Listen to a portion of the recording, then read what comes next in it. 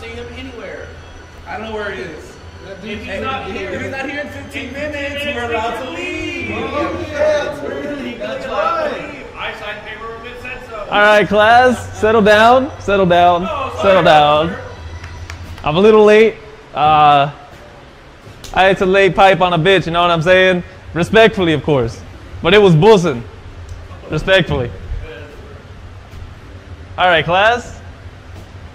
This is an advanced course. I hope you all know what you signed up for here at Stoopidpalooza University. We only accept the best. And you put the best and you get the best. I don't know. Where did I get that from? I think it's from John. Anyways, we're going to be covering the advanced course on The Legend of Zelda, the in-between and the out-betweens, and the tweens within. What does that mean? It means I'm not really going to be talking about the games. Any mention... Fuck the games. Games don't fucking matter. I thought it was a lecture on the timeline. I thought it was a lecture on the timeline. It's a lecture on the timeline. It's not a lecture on the games. It's not a lecture on the timeline. What? At the top it says not a lecture on the timeline. Oh, whoops, whatever. I didn't write this shit. Oh, okay, I'm sorry. I wanted to make sure we were on the same page. Not a lecture on the games. That's a typo. I'll listen to what you say, not what you write. Yeah, fuck whoever wrote this. It wasn't me. And if it was me, I was drunk. Not a lecture on... It is a lecture on the timeline, not a lecture on the games. So, any information that is presented is mostly about everything that happens between and after. Between games, and sometimes after games that end up being the end of their specific branch. So, to start, where most of us should start, that is the wrong song. Got it. Shut the fuck up. All right. Actually, to start, to keep activity going, we are going to have a little game that we're going to play. Whoever doesn't play the game gets a demerit. 3 demerits and you know the rules. So, I don't know the rules. the rules is 3 demerits, you eat a ghost pepper on camera. Understandable. The rule is I'm going to stop and I'm going to say, hey! And you are going to say, listen. Oh my god! I didn't hear that so good. Gonna say that or not gonna say that? You are going to say. You're going to repeat back to me, listen. Okay. All right, so let's practice it now. All right? Blah, blah, blah, blah, blah. Not a lecture on the timeline typo. Hey! Listen. Exactly. All right. So, let's start off at the beginning. And the beginning happens, fuck up, all I know when the fuck the beginning happens. But it does eventually happen. There is a point in time where there is chaos in the universe, as a lot of origins for every single game and every single universe. The world and the universe is in chaos until 3 goddesses of this universe decide to do something about it. The goddess Din, you're about to get a demerit, good sir. You were about to speak. What is your question? You said 3.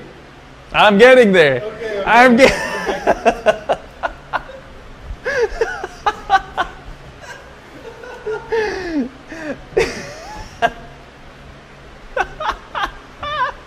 I'm getting there. Okay. These are just visual aids. So these 3 goddesses, they're considered, I will be referring to them either as the goddesses, as the golden goddesses, or by their names. The red one, Din. The green one, Faror. The blue one, Nehru. One day, or one concept of time before days existed, Din, the goddess of power, decided to mold the red earth. Nehru, the goddess of wisdom, decided to create the spirit of the law. Essentially, she created time. She created, honestly, it's kind of the biggest thing. She created time. And Faror, the goddess of courage, or who would later be known as the goddess of courage, created creatures who would uphold the law. Any and all life. Sentient life, anyways. Let me see here. Cool. with their labors completed, they left at a specific point in this world that they had created a representation of their own power as a use for mortals to be able to shape the earth without their necessary intervention. This would later would become known as the Triforce, which is not shown here. It'll show up eventually. And it was given to the protection of the white goddess, Hylia, to protect. And with it, she was tasked to protect all of their creations. As a ton of time passed, the land became known as the Land of Hylia. Before any kingdoms were established, before any villages really had names, there were just a couple of races that began to sprout out. A couple of notable ones were the rock people, the Gorons. Honestly, that's the more notable ones. The rock people, Gorons, are just big, chubby dudes that are made out of rock. The Kikwi, which are these penguin-like / plant-like animals. The Magma, which are, I lost the word, not beavers, moles. The Perella, which are these fish-like, umbrella-like beings who live in lakes and river systems. And the Hylians, or rather just humans. They eventually became, or treated themselves as the children of Hylia, and eventually that evolved to them referring to themselves as Hylians. So, our story really takes place once Hylians have established a couple of settlements across what they consider to be known as the Land of Hylia, and Hylia, really not having made herself known, was their chosen protector, specifically the protector of the Triforce. That is her #1 duty. She herself is a goddess who serves under the 3 golden goddesses, and it kind of already establishes a hierarchy of goddesses. This is not really a spoiler. The introduction of Hylia within the games, through everything we knew about the creation of what eventually would become the Land of Hyrule, out of the fucking window. Because that means that there is entirely, there is 100% a chance that these 4 goddesses are not the only goddesses that exist in this realm. It's just that these are the only 4 that have come up in the legends of someone named Zelda that we haven't gone into yet. So, to reiterate, Din is the goddess of power, who is associated with fire, with the color red, and with the earth. Faror is associated with courage, wind, and the color green, and generally creatures. And Nehru is associated with the power of wisdom, or she is the goddess of wisdom associated with water, the color blue, and largely with time. Cool. We already talked about that. Excellent. All right. So we talked about the goddesses. Now we have to, before we jump into the first relevant story, we have to start talking about the demon tribe. We have no fucking idea where they came from, and it could only be assumed that they were themselves created by the 3 goddesses. They are described as literally just coming out of the fucking ground and said, hey, I like that. I want it. And so they fucking did. They just decided to wreck shit up. Go ahead. So we have 3 goddesses of like fire, earth, and water. Essentially. Yeah. Yeah. Like the opposite of the things. And we have Hylia, the Yep. god of light. Yep. So do we have a goddess or divine of darkness, which is where the demons would come from? We have no confirmation. Understandable. It is entirely possible that the demons themselves are divine in nature. We never got true confirmation if they are divine in nature. The Triforce does have a caveat when it was created, that only mortals are able to make wishes on it. So the Hylia herself cannot make a wish on it. The demons wanted to get to the Triforce. Maybe they didn't know that caveat. Maybe they did. But they never even got, well, they got pretty close, but they never had the chance to actually test it. It's entirely possible, and is a common theory before the official timeline came out in the Hyrule Historia, that there was a 4th goddess before Hylia was revealed that was the goddess of darkness, to counteract that they usually partake in things that revolve around the power of light.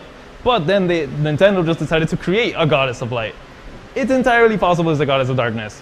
There is a game further down in the timeline that kind of plays around with that idea, but it doesn't really revolve around this anymore. It's mostly just playing on parallel universes. But good question. So, what else do we have to talk about here before we move on to? Oh yes, no one fucking knows who they are. There are a couple of cosmic beings, or rather just more divine-like creatures that are aware of the existence and creation of the world through these three goddesses. No fucking human, no tribe knows who the fuck these people are. Some invent their own goddesses, which maybe is a soft hint of like, oh yeah, we kind of heard tales of let's say Din, but most races just have their own patron deities who are god-like in the sense that they're just very powerful or very old, therefore wise. But there is no church of the goddess of Din for Orneru, or of Hylia for that reason after a certain amount of time. It's just, hey, we're here. Why are we called Hylians? I don't fucking know. But we're here, you know. It's wild. No one ever talks about them in any like established religion. All right. So, most of the timeline is split into eras, and the first era is the era of the goddess Hylia. And the first game in the timeline is Skyward Sword. But before Skyward Sword happens is the actual war between the goddess Hylia and the demon tribe that happens 1,000 years before the events of Skyward Sword, roughly. And there is a story told during the war that kicks things off, and it is only explained in a manga, where we have the first Link to ever appear, only known as Link the Hero. That's his name. Is his last name the Hero? I don't know, could be. Link the Hero suffered a pretty tragic life for the most part. He was a pretty celebrated knight, generally was a pretty good guy. He helped around, he killed some baddies, killed some beasts, but 4 years before the demon tribe declared war on the land of Hylia, there was this king, what the fuck was his name? Fuck, I lost his name. No! Dagianus. King Dagianus, who, with some malicious intent, didn't really like Link. He was stealing a lot of thunder from him. He was really powerful. He's really hot. He was taking a lot. He was taking a lot out of him. So once Link the Hero began to have premonitions that something horrible was going to happen, Lord Dagianus had him imprisoned and his sword broken.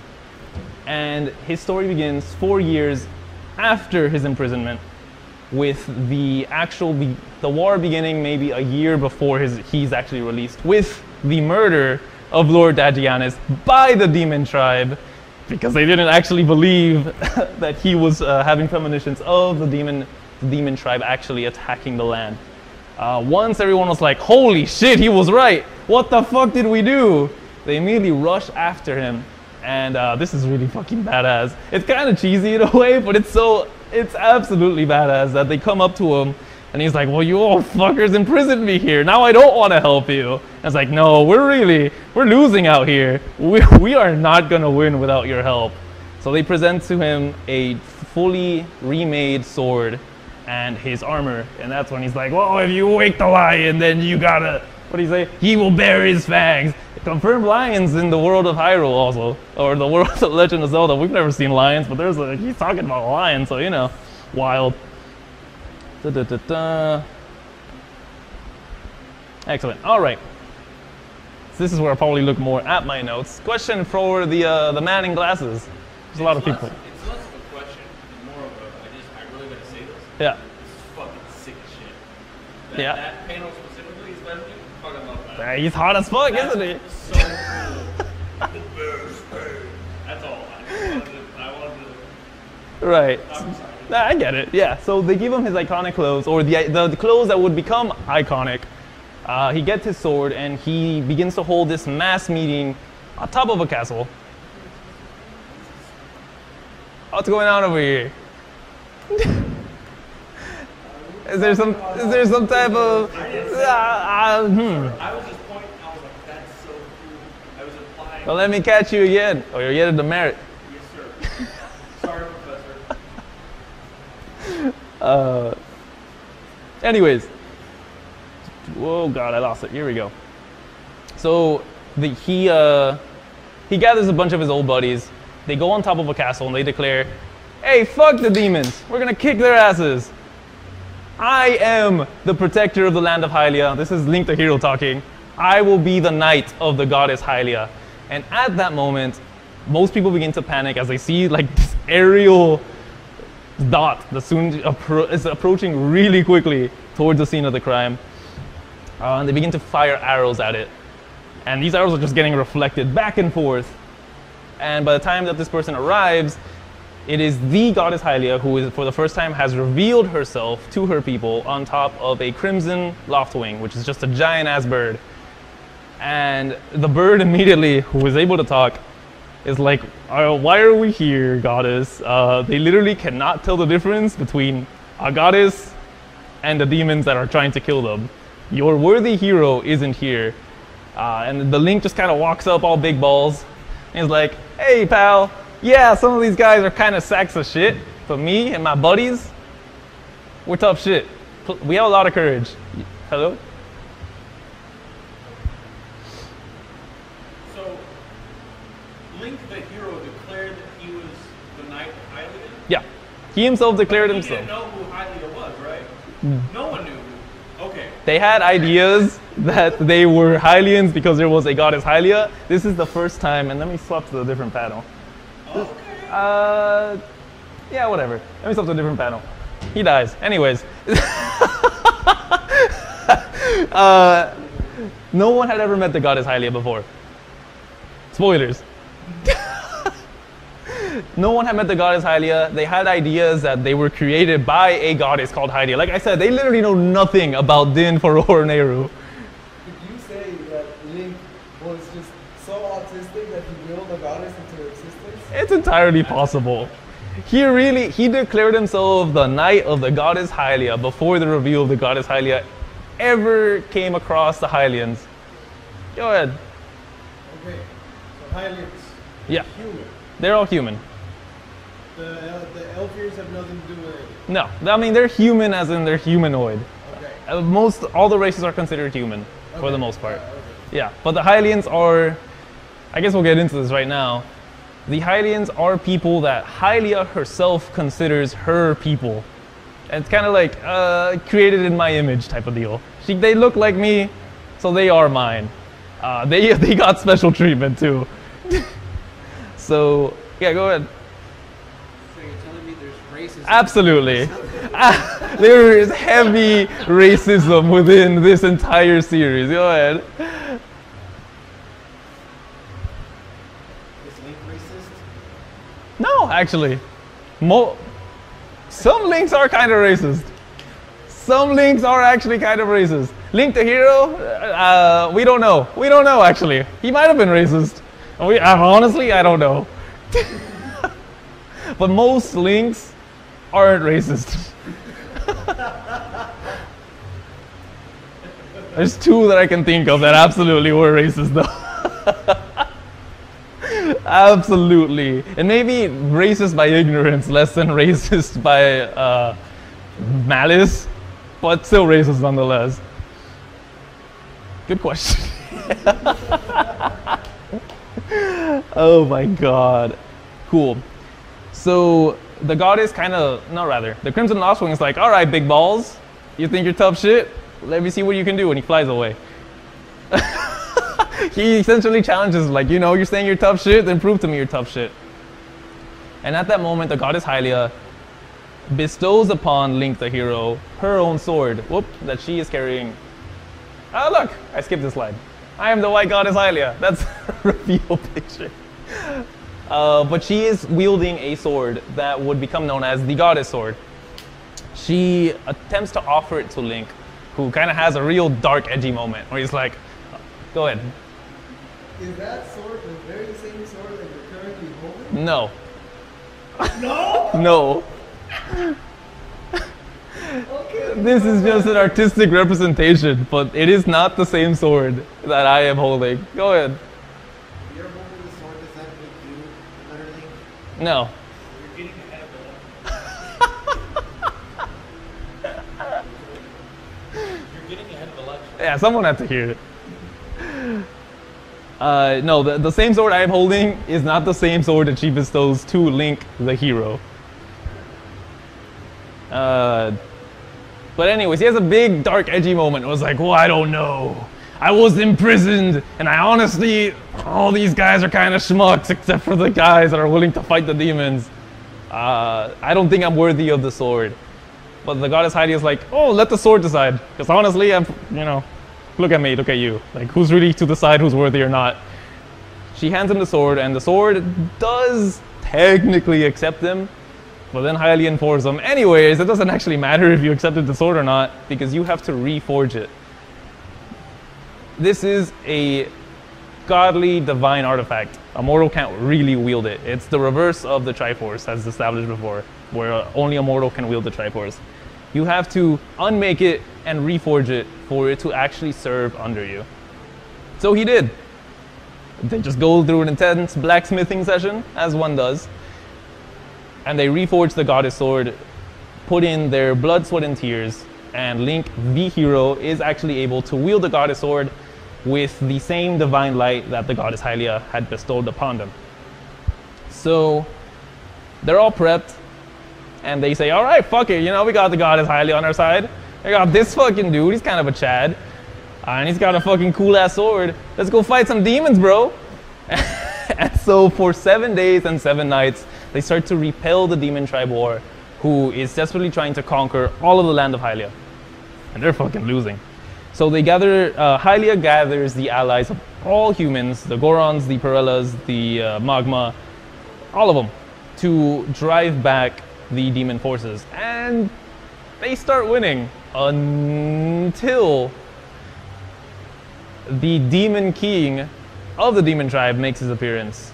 And Link is the first one to encounter him. And this slide starts to become pretty relevant. Link is the first one to encounter him, and you know he puts up his sword and he's like, "All right, you know, I may not be able to defeat you, but I'm certainly going to try to hold you off for as long as possible." He doesn't last 1 fucking second. Immediately, he takes a mortal wound to his right somewhere. Let me use this as a pointer. Right there. He takes a pretty mortal wound from what was pretty much just a claw attack. And he's done. He's knocked the fuck out. The goddess sword goes flying away. And the demon king just like, that was easy. I thought you were supposed to be the goddess, the legendary knight of the goddess Hylia, who you were so self-proclaimed. But at that moment, the Crimson Loftwing kind of takes a little bit of pity and flies down and catches Link, the hero, where Crimson Loftwing is like, all right, you were pretty tough shit. Like, yeah, you lost to the Demon King, but it took the Demon King to bring you down. That's kind of a big deal. So the Crimson Loftwing says, you and I, we're going to be flying forever. And Link, the hero, makes a similar promises like, you and I will fly for eternity.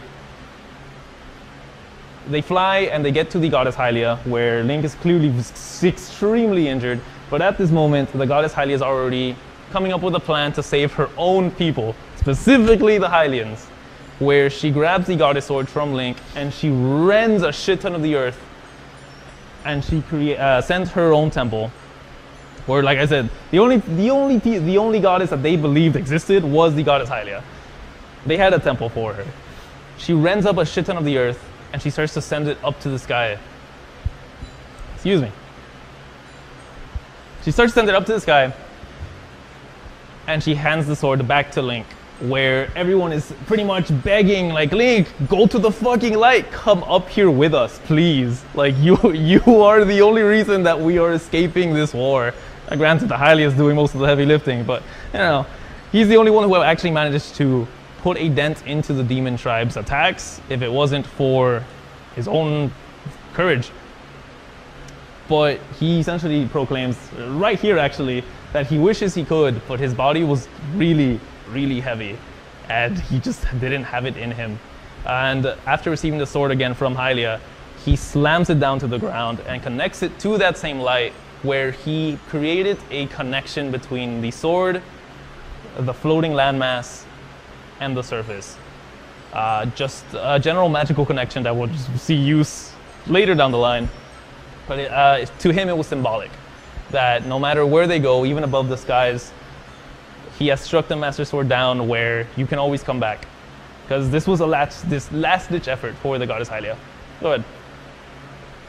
Okay, you just called it the Master Sword, so the reforged goddess sword. The goddess sword. It's still the goddess sword. Oh, okay. Sorry, I didn't want to catch you in 4K. You can't be lacking. You can't be lacking. It is still the goddess sword. Okay. It is still the goddess sword. It is not called the Master Sword yet.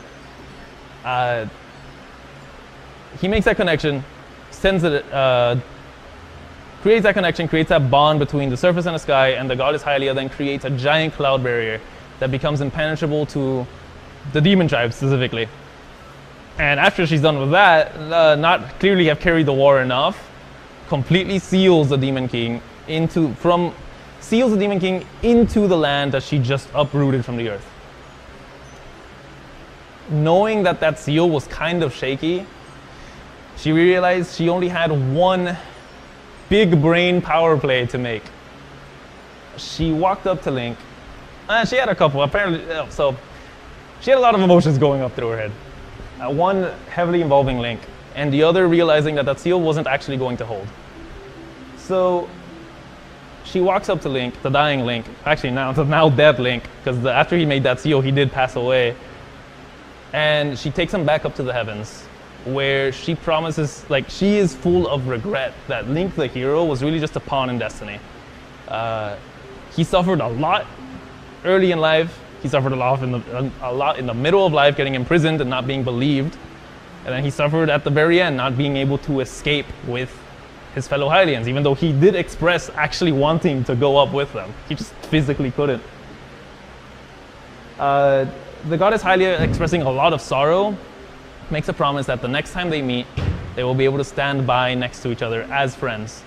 She was also having a big brain moment where she may need to use the power of the Triforce. No one really knows the Triforce exists except for her. She is meant to keep it a secret from everybody, including the Hylians. So she releases her divine powers and becomes immortal and kills herself, essentially, where she seals the fate of Link and her own fate, that every time that one of them incarnates, so will the other. And that's it. That is everything leading up to the first game, which is Skyward Sword. Go ahead. That's the game of bomb bowling, right? Wait, what? Bomb bowling? Bomb bowling? Absolutely. This is the game with bomb bowling. Good. I was under the impression that, what's the name of the game that you have the shirt on? Breath of the Wild? Breath of the Wild, BOTW. Yeah. I thought that was the first game in the timeline. No, that is actually the last game in the timeline. I had it back. You know, it was, you had the right idea. It was somewhere. Yeah. You knew it was somewhere. Yeah, go ahead. Yes, so if this is the first game in the series, then Yep. is there a reason why we don't have any explanation for like the advanced technology we see during Skyward Sword? Is there a reason that we don't see the what? The advanced technology, like the robot stuff in the desert. We'll talk about that in a bit. I'll talk about it in the game. Yeah, I'll talk about it while we're talking about Skyward Sword. Yeah. Go ahead. Where are the timelines and where are able to be racing for? That's the merit. Go ahead. This shit busted. This shit do be busted, actually. This shit do be busted. Skyward Sword is a pretty flawed game in a lot of ways.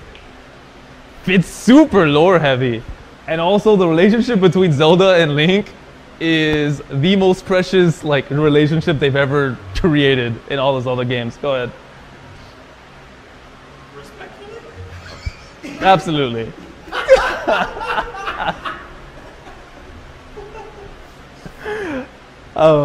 Yeah, this shit busted respectfully. Oh my god. So before we really get into the nitty-gritty of the Skyward Sword, we have to talk about one final thing, and it's the concept of what are sword spirits, which aren't really super explained. But there are only 2 sword spirits known in existence. And they both appear in this game and never appear again. Nor the concept of them ever existing. There are nods to it, but it's not a true confirmation. So we don't really, we take it into consideration, but it's not something that fully confirms or denies the existence of sword spirits later down in the games. One of them resides inside the Goddess Sword, which would later become the Master Sword, spoilers, and the other resides inside the sword of the Demon King, whose seal, as mentioned before, wouldn't last forever, and is the main premise of Skyward Sword, that the seal is breaking loose and they need to stop them. Go ahead. So then the sword that you get, it becomes the Master Sword in the game, was the original Sword of the Goddess? Was the original Sword of the Goddess that was reforged by Link the Hero and company. That's important, yes.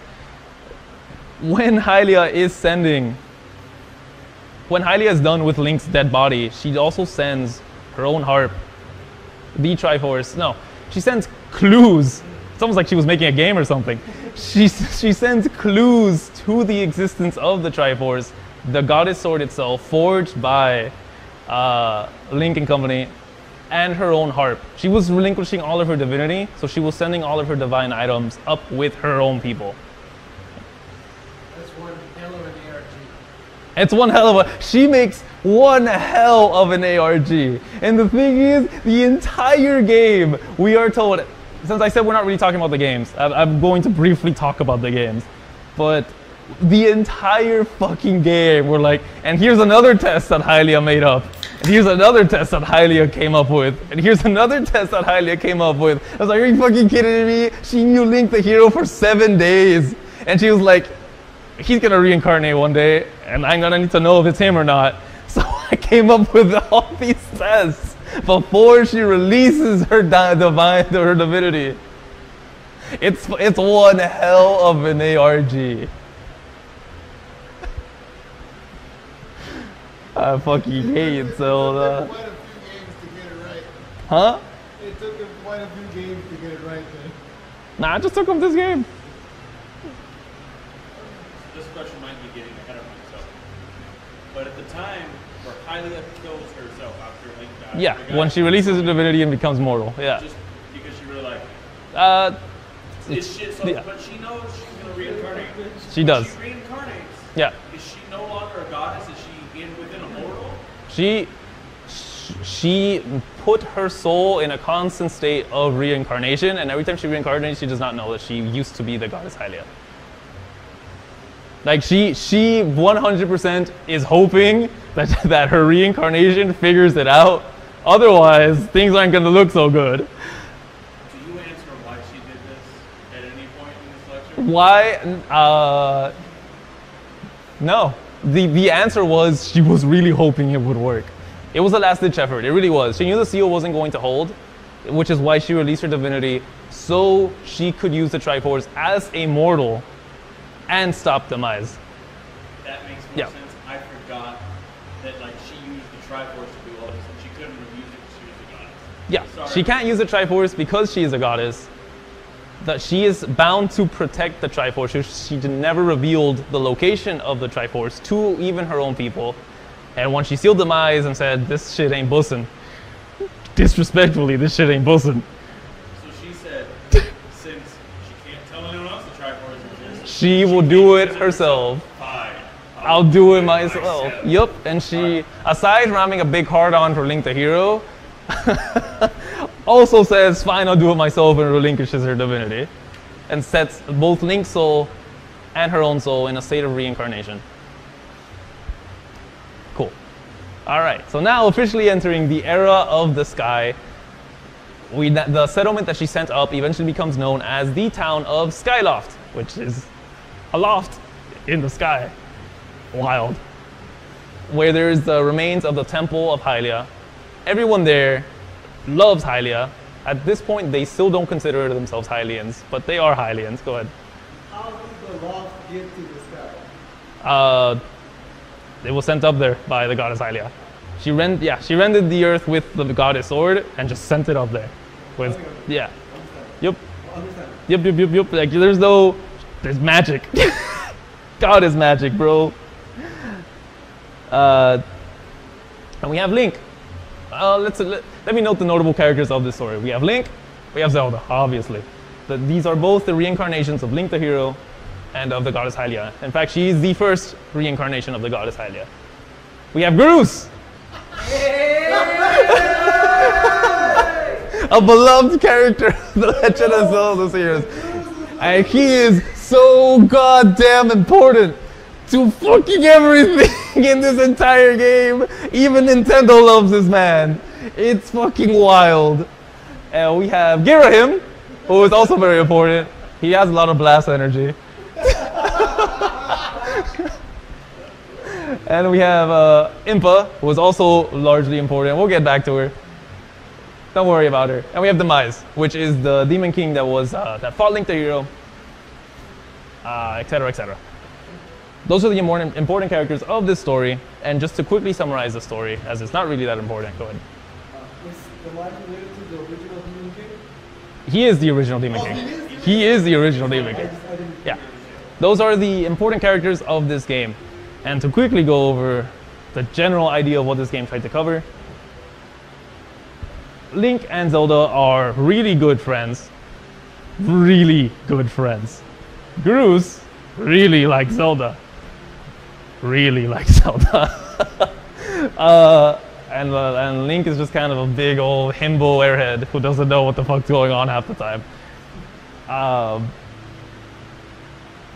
And he also has this Crimson Loftwing, which is most likely either an incarnation or the same Crimson Loftwing who was like, we will fly forever, finding the soul of the reincarnated Link the hero. Groose is jealous that he has that bird. Everyone really is jealous that this fucking loser with no parents, for some reason, has like this stupid fast bird, and he's also stupid good at flying, and he's really good at using the sword. Everyone's just kind of jealous. Zelda's just like, no, we're homies, but like, I kind of want to fuck you. Look at those eyes. Like, really?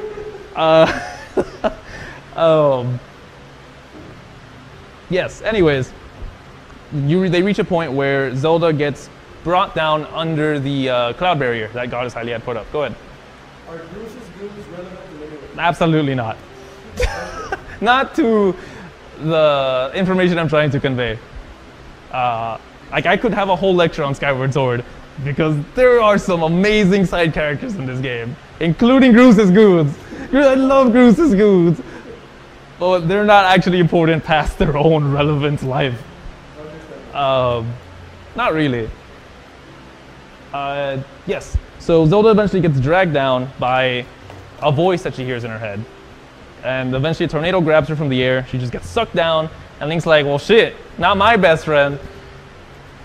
He essentially just sneaks out of the school before a sword spirit, Fi, finds her and says, hey, you're the chosen hero, FYI.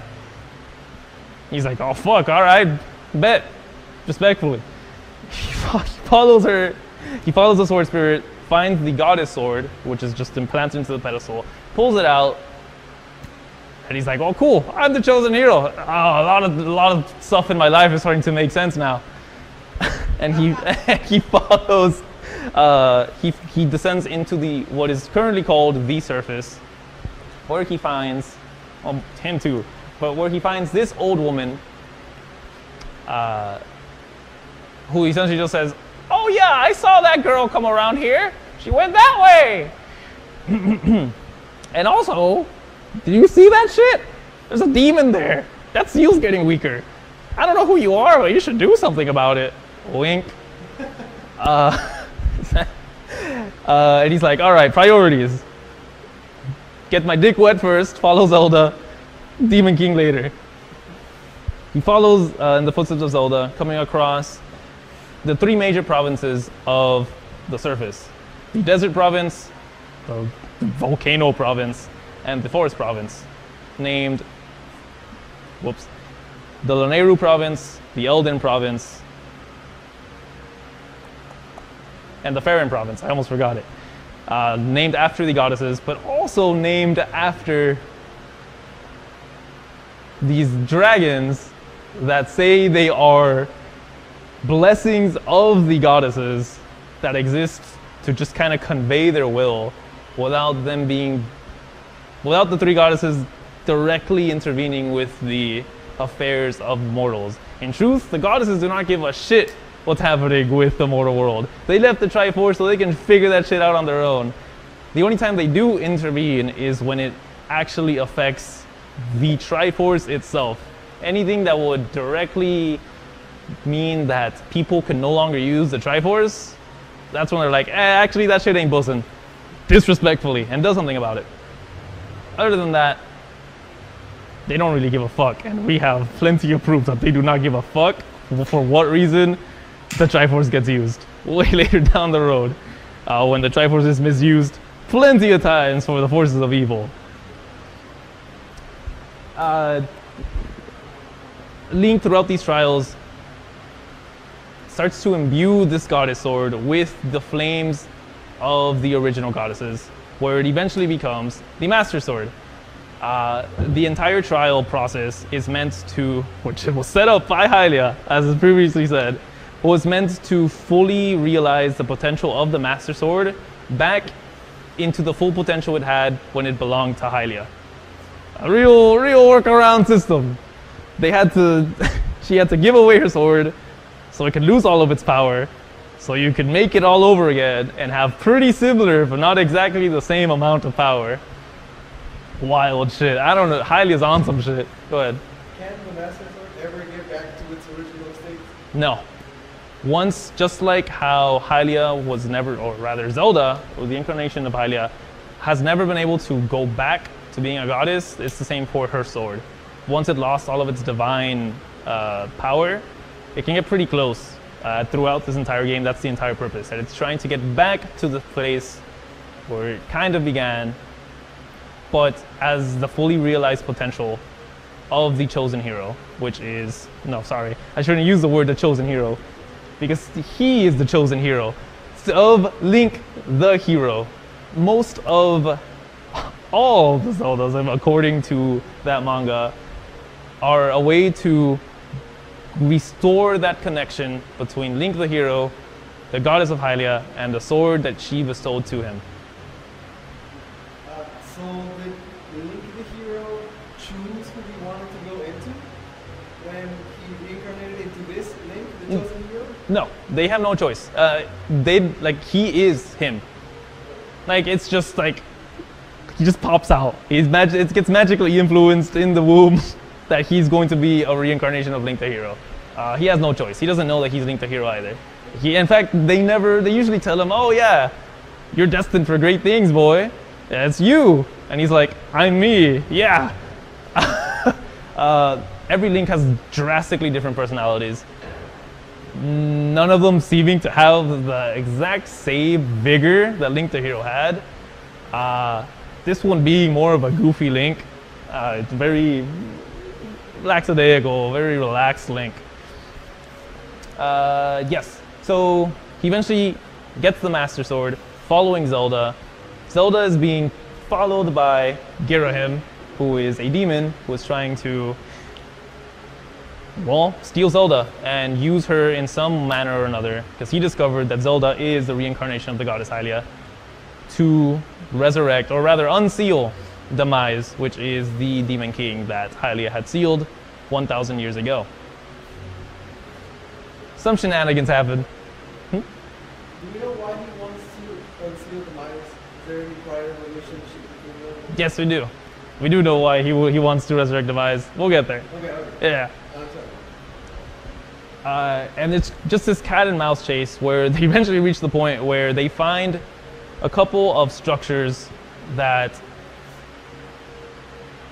seem to be able to reverse time to 1,000 years into the past. These things are called time shift stones, or at least they're named time shift stones, that are able to revert the ground around them, not necessarily sentient life. Well, that's not true. Maybe just not the wielder. Unclear. It reverts area around that time shift stone 1,000 years into the past. And within this same desert, they also find what was already known as the Temple of Time, which had this giant gear. I wish I should have pulled the picture of that. Has this giant gear that when you activate it, links that specific gear to another point in time at the specific location, 1,000 years into the past. Girahim is in hot pursuit. Zelda and Impa, which is this bitch, which also shares the name with that bitch for some reason. We'll get to that. I don't really care. They are the same person. They are the same person. I'll explain to that later. But God, Skyward Sword's such a fucking mess. This is already Skyward Sword, the first game in the timeline, already has a time loop set in place that just circles and circles until it finally breaks out. Zelda goes into the past, giving Link the harp of the goddess that she found on her own. And with that harp, Link is able to begin to start the ARG that Hylia set to find the Triforce, and not just one by one. Not the Triforce is like the golden triangles that's very iconic with the Legend of Zelda, but they can be split into the different triangles themselves. Link's ARG takes place in the Silent Realm, which it makes more sense to describe it in D&D terms than anything else that I've ever been able to describe. There is such a thing in D&D called the Ethereal Realm, which is just a realm that still exists within the material plane that you can tap into, and it just kind of looks like a hazy version of everything. It's an in-between plane between planes. That is a Silent Realm. We find out through her ARG that she hid the Triforce inside a specific location, like a real physical location, which was underneath her own statue, inside that Silent Realm. So he goes through all those ARGs, he backtracks the entire land, he's doing shit, he's killing monsters, he's following orders, he's meeting a bunch of people, and he realizes that the answers he had were just at home the entire time. Where he goes back up, he enters the Silent Realm underneath a dungeon beneath the temple, or rather the statue of the goddess Hylia. And he finds himself being able to wield the full extent of the Triforce. He collects both the Triforce of Power, Courage of Wisdom, and he releases it on top of the temple of Hylia, the goddess of Hylia. And he makes a simple wish. Fuck the Mize. And the wish was like, bet. The entire fucking Skyloft crashes back down to where the seal that the Mize is in, completely destroying the Mize, well, the seal, which also kills the Mize in the process. And suddenly, all of Skyloft, well, not all of Skyloft, specifically the statue, a solid chunk of Skyloft is now back on the surface. Everyone's happy. Zelda's happy. Impa's happy. There was a point in time where Groose eventually just fucking skydives after seeing that Link, like, hey, what the fuck's Link doing? It's fucking little shit. Zelda's gone. I thought he was supposed to be depressed. I'm depressed. Why isn't he depressed? And he sees Link just jump into the fucking clouds, and Groose is like, bet. And Groose fucking jumps down with him. Link has a parachute. Yeah. Is this the moment in the timeline where the Groose is first loose? This is the moment in the timeline where the Groose is set loose, baby. And actually, this is a pretty good point to start talking about Groose. Groose, he's a bully, he really is, but he isn't evil. He doesn't like change, and he likes things to be his way, and he just kind of doesn't like Link because he feels that he's had it really easy his entire life, but he had to work to where he was. Like, look at this man. This man's built like a pompadour. That pompadour don't grow itself. That's a lot of hair product. It is valid. For me guessing it, you get a demerit. That is 2 demerits of me. Oh dear. He isn't evil, though, and he lands on the surface about halfway through the game, where he actually starts to talk a lot with old Impa, while Link is off doing, an ARG, and he learns a lot about the destiny that Link has with Zelda, and essentially, Impa tells him, "You're going to be an infinite cuck if you try to keep on going with Zelda, because they are destined to be together." And Groose does eventually give up on Zelda, realizing that his role is to support his fellow Hylians, his fellow Hylians, his fellow Knight Academy students. Well, I guess Link became a knight, he's still a student. That's his role in life. And so he actually realized he's pretty damn good with his hands. He built an entire fucking rail system around Demise's Zeal before the entire fucking statue went back down and crushed Demise, to help Link reseal Demise a couple of times that he was trying to come out. Groose is a fucking badass. He is the bestest boy. Top 3 bestest boys in the entire series. Go ahead. Are you telling me that throughout the course of the game, Bruce conceived of and constructed a whole rail system? Yeah. From the surface to Yeah. the sky suit? That's No. He created a rail system that surrounded the chunk of land that Hylia took out to surround the seal. Okay. And like that rail system was loaded with tracks of bombs that he would just bombard down to Demise to help Link seal it back in whenever it threatens to break loose. That's still really. It's pretty rad. How long He had no. the It took. journey was, but that's really impressive. It took him maybe like a couple. Maybe canonically like a couple of months for him to invent a rail system, and then realize he could use living bombs as actual bombs, and then use those actual bombs to just generally help Link. He became a pretty good guy. He's still a little bit of a jerk, but he's a pretty good guy. Also, the moment he fucking landed, and after having that shock that there was something beneath the clouds, one of the first things he said is, "I'm going to make this into Groose Land." You raise your hand, David? Nah? Yeah, you don't want to start the merit, don't you?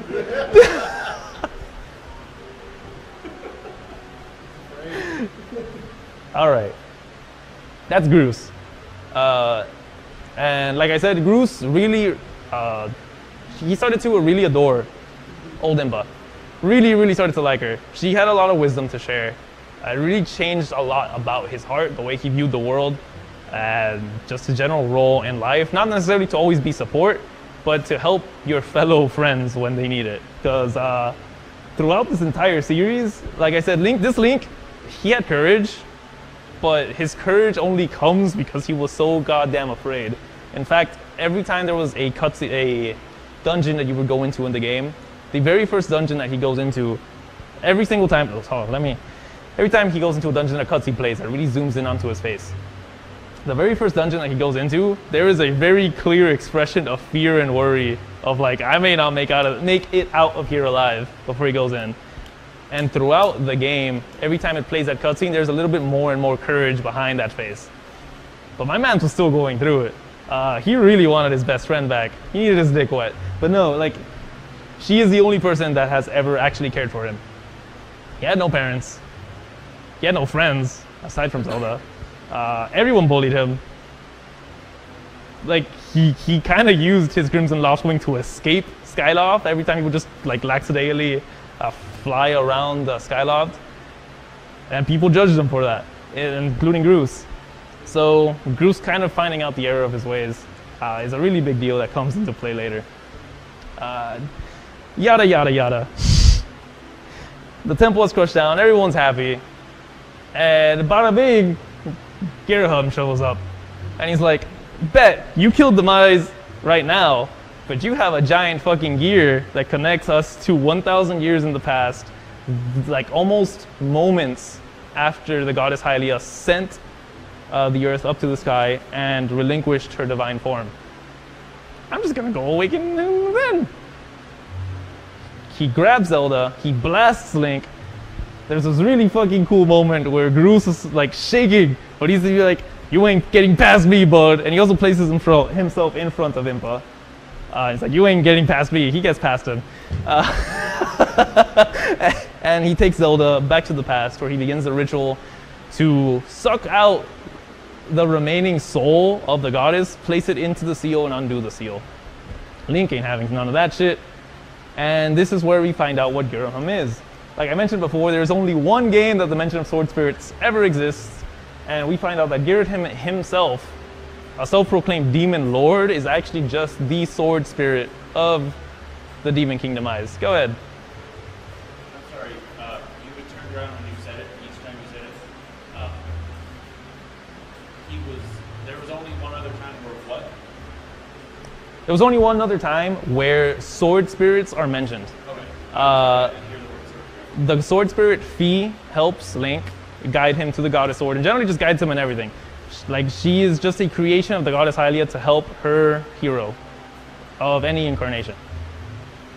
The same existed for Demise, apparently, where his sword became sentient and is just trying to help him break loose. It was probably Demise's last-ditch effort to attempt to unseal himself by having his sword become sentient in the form of Girahim, and that is who Girahim is. Link fights Girahim, deals a mortal wound as much as he can for a sword before he reveals, anyways, it actually didn't matter that you interrupted me. This magic is on autopilot. And Demise does get unsealed. And at Girahim's final moments, go ahead. Why does Girahim as a sword spirit look different than Fi as a sword spirit? They look remarkably similar to the sword that they inhabit. And Fi generally looks really sleek and slender, like the goddess sword. She looks more like the goddess sword than the master sword. Girahim is jagged and white and black, because that is how Demise's sword, which has no official name, looks like. It's this jagged black, kind of looks like a lightning bolt type of sword. That's the only reason that they look different. Is there? I think it's the only picture I have of Girahim. Girahim does have a red type of jewel on him, and Fi also has a blue type of jewel on her. That is the only type of detail that has. They share that same detail in different colors. Go ahead. I don't know if I'm getting ahead of myself, but this is also the first time we see Impa, right? This is also the first time we see Impa. There is like multiple iterations of Impa. There's like a similar reincarnation, like if it happened with Impa. Yes and no. That is getting ahead of yourself just a little bit. Go ahead. Is it Impa item? Yeah.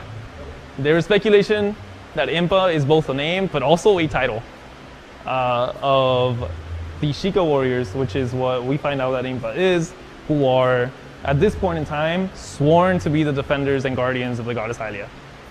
To her wishes, not necessarily physically. Yes. But Impa is most likely a title, but this specific Impa might just be her name. Yeah. That being said, this dude shows up. He looks a lot like a certain villain that we'll see down the road. This is usually common information for people who have played Legend of Zelda. He shows up and he's like, you got big balls, kid, and a big dick. I like that. You get one shot to kill me. Otherwise, I'm taking care of this entire thing. And he goes into this different dimension and waits for Link. Pretty ballsy move, but I kind of get it, because, you know, he just got sealed. This is the Demise who literally just got sealed a couple of minutes ago, if not an hour ago. And literally just killed someone that looked exactly like him. So he's like, are you the same dude? You sure? And he's like, all right, fine. You got big balls. I get it. You get one shot. Otherwise, I'm killing you. That being his mistake, as this Link clearly do be having really big balls. He keeps up with Demise really damn well compared to his previous reincarnation. Managing to land a pretty fatal wound in a really awesome scene where he jumps up into the air, he electrifies his sword, for some reason, never seen before, electrifying his sword. There were moments and times where he can empower his sword, but this man just grabbed electricity power out of nowhere. Slam dunks his ass right in the chest. Demise being a demon, though, does begin to stir. It was a mortal wound. It was a fatal wound. It really was. But he stands up and is like, all right, fine, you beat me. But you cannot fathom how much I fucking hate all of you. And with this pure hatred, I'm going to curse onto you the goddess Hylia and your descendants for the rest of your lives before he fades away and dies. Nuts. So there was already a connection between the goddess Hylia and the spirit of Link, the hero, and he just kind of self-inserted himself and began this weird destiny where every time they incarnate, so does Demise's hatred. Not necessarily in something that looks like Demise, but something that looks like Demise. But there is always someone who will fight back the pure existence of a Zelda and Link. That's how much malice this man has. Go ahead. Do the people fighting back against that existence usually know that they're fighting back against that No. existence? This is something that gets completely lost to time. They don't know themselves that they are destined. Usually someone's like, hey, I think you're destined. But they don't know why.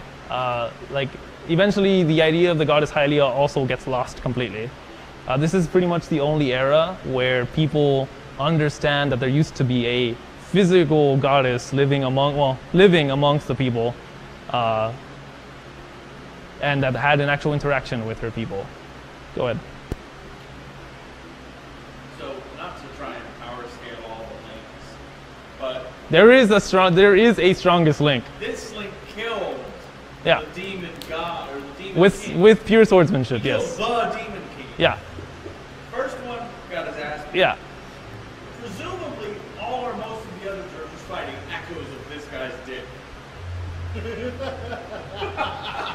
Well, to be fair, even if there's bloodline descendants, and there are, of this specific Link, they're always still, even if there's a direct bloodline to it, they're always still just the incarnation of Link the Hero. Specifically that one. Well, yes, no, that's what I mean. But Okay. This is the only Link that killed the demon king. Yeah. The other, because you said the hatred, his hatred, his Yeah. incarnation, all. Yeah. The other ones only beat like the echoes of his hatred. This guy beat the man himself. Is I he can the see that. strongest, or is he just really strong? He's really strong. He is not the strongest. Physically or skill-wise. He's pretty strong. He's up there. I'd say like he could beat, he's like 80th percentile. But he is not the strongest physically, and he is not the most skilled. I see where you're coming from. But some of them echoes are really louder than others sometimes. Go ahead. So then, this Link only won because of liking that. Yeah. Alright, I thought I needed to clarify. Yeah. Go ahead.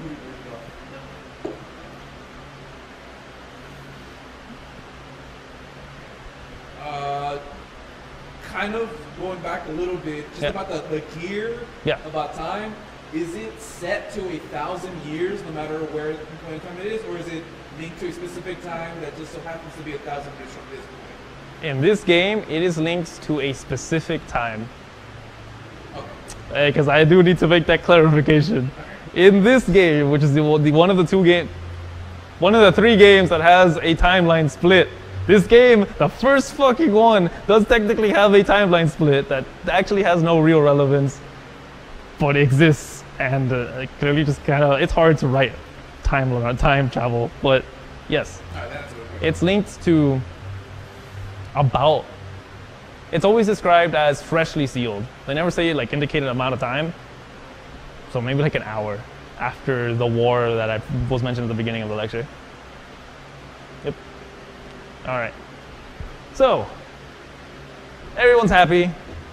Big Balls Link kills Big Balls Demise. He's gonna go out and bang Zelda. But before he leaves the past, the moment in time where he killed Demise, an hour after his original sealing, Fi, his sword spirit, comes up to him and says, "You don't need your sword anymore. Like, yeah, it is your sword. You are its master, and I will, she being the sword itself, I will always recognize you as my master. But this sword is not yours. It's still the goddess's. I think you should leave it here, because there's no reason for you to use it anymore. Your duty is absolutely complete." And then that's when this bitch, oh god, that's when this bitch is like, "Yeah, I think you're right. I'll protect the sword. You know, I've been protecting Zelda this entire time. I'll protect the sword as long as it takes." Zelda, clearly always been traveling with her, gives her this little bracelet as like a way to remember her, because Zelda really wanted this Impa to come back with her, but she refuses, saying that her duty is always to the goddess. And while she is technically the goddess, her orders are from an incarnation of her that no longer exists, and unfortunately she can't go. And also like time travel stuff. So Link places down the Master Sword inside this area, pretty close to the ground around all the Sid temples that we used to skip over. And that introduces the time loop that has been going on this entire fucking game. The completed Master Sword and the Goddess Sword exist at the exact same time. All of history. Since the Goddess Sword was sent up, and then this Link, the chosen hero Link, grabbed the Goddess Sword and turned it into the Master Sword, then 1,000 years in the past, placed the Master Sword down, and then they go back into their time, and then it's revealed that the Master Sword is still there, and Impa's there. That's actually the reveal of these two characters are the same character. Because she's like, "I told you I would guard it," and then he goes, "Wink!" So it's like, you're telling me that all of this already happened, and none of this actually mattered, because the Master Sword was already behind you, you just didn't open the door. Fucking hate already.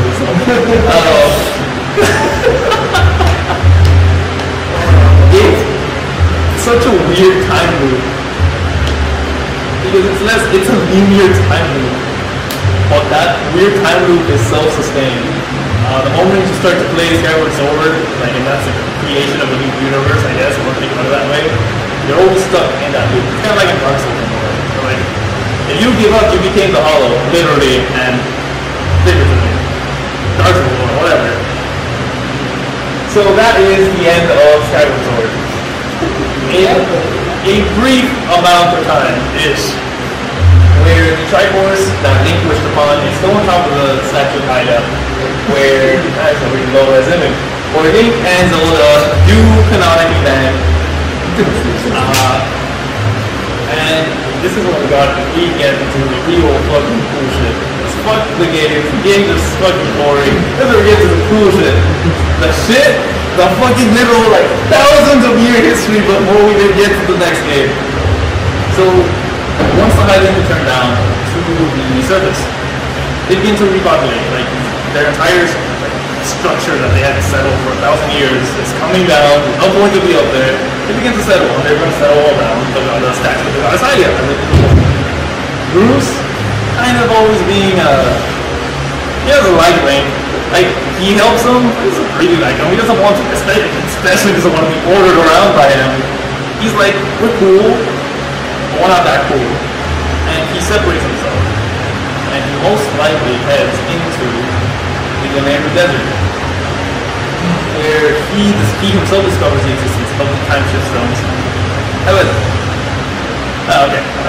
Well, he most likely discovers the existence of the time shift stones and probably establishes some pretty good trade with what would eventually become known as the Kingdom of Hyrule. But at the time, just Link and Zelda doing Link and Zelda shit and banging and names. Is Bruce the predecessor to the Gerudo? That's what I'm getting at. Motherfucker! Okay. These time shift stones are also the reason that he's able to live in the desert. So whenever these 1,000 years before the desert indicates that it was actually very lush and fertile land. So having those activated time shift stones meant that they have this pockets of oasis in the desert and they're able to survive out of it. They have fresh water, they have like areas that they can plant food, they can have fucking cows, you know, they can have a pretty good time in the desert. As long as those planting stones last, which they don't last forever. We'll get there. This is also most likely where the Hylians, the receiving trade of the Transfer Stones, and only sending them actual resources to live, further down the line, use these stones to create the Ocarina of Time, the Gate of Time, the Renewed Temple of Time. Well, we'll get to all these terms later, as well as a lot of the Time Stones, not the Time Shift Stones, that they helped to with time. That specific interaction, just with Bruce being who he is, set into motion a shit ton of history. Like I said, I really wanted to point it out. Bruce does not hate people. He's a little bit xenophobic. But he doesn't like change. It's not that he hates people, it's that he doesn't like change. He's not resistant to change, but he really doesn't like it.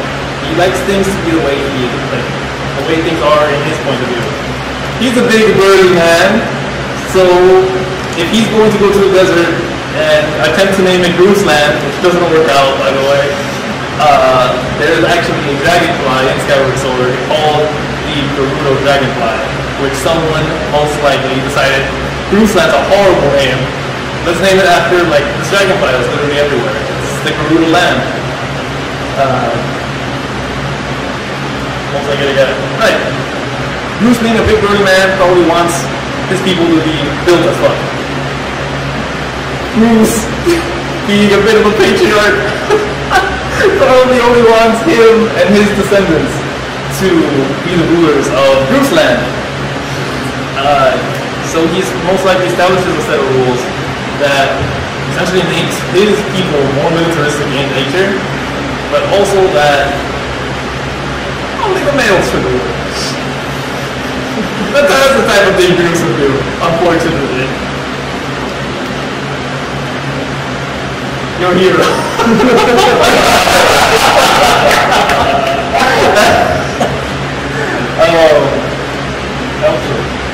Alright, so that is some of the like brief afterthoughts that happened at the end of the Sky era. And now even else again. Oh boy, was there a lot of shit that happened. There's a guy on the sky. Okay, so you have a question?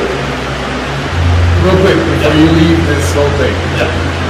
Is there an explanation as to why at one point it becomes a matriarchy / males are very rare? It's just, you know, It's a thing that happens? Yeah, it is a thing that happens. There's no true explanation. The only way you can explain it is that they're Grus, and the people who decided to go with Grus had a genetic disposition to give birth to females. So, is there like a specific Grus Y chromosome or something? Only exists through the Gerudos, that's what determines them? Grus has some pretty strong genes. His orange hair really got out there. Oh my god, I can't believe it. This is really Bruce is the only link and the most obvious link for the predecessors of the Gerudo in the future. It's ridiculous. Alright, so after the era of the Sky, we enter what is called, commonly referred to as the era of chaos. You see those fucking golden triangles? They're gonna try to hide those golden triangles. They were like, well, what are you gonna do? We got Big Balls Link over here. And Link's already fucking 70 years old with his ball hand here. And it's like, I ain't gonna be here forever, boys. As the bloodline continues to diffuse and the land begins to get populated, a lot of people really want to have that wish granting power. That turns into a lot of little wars for the control over disciples. That's what's known as the era of chaos.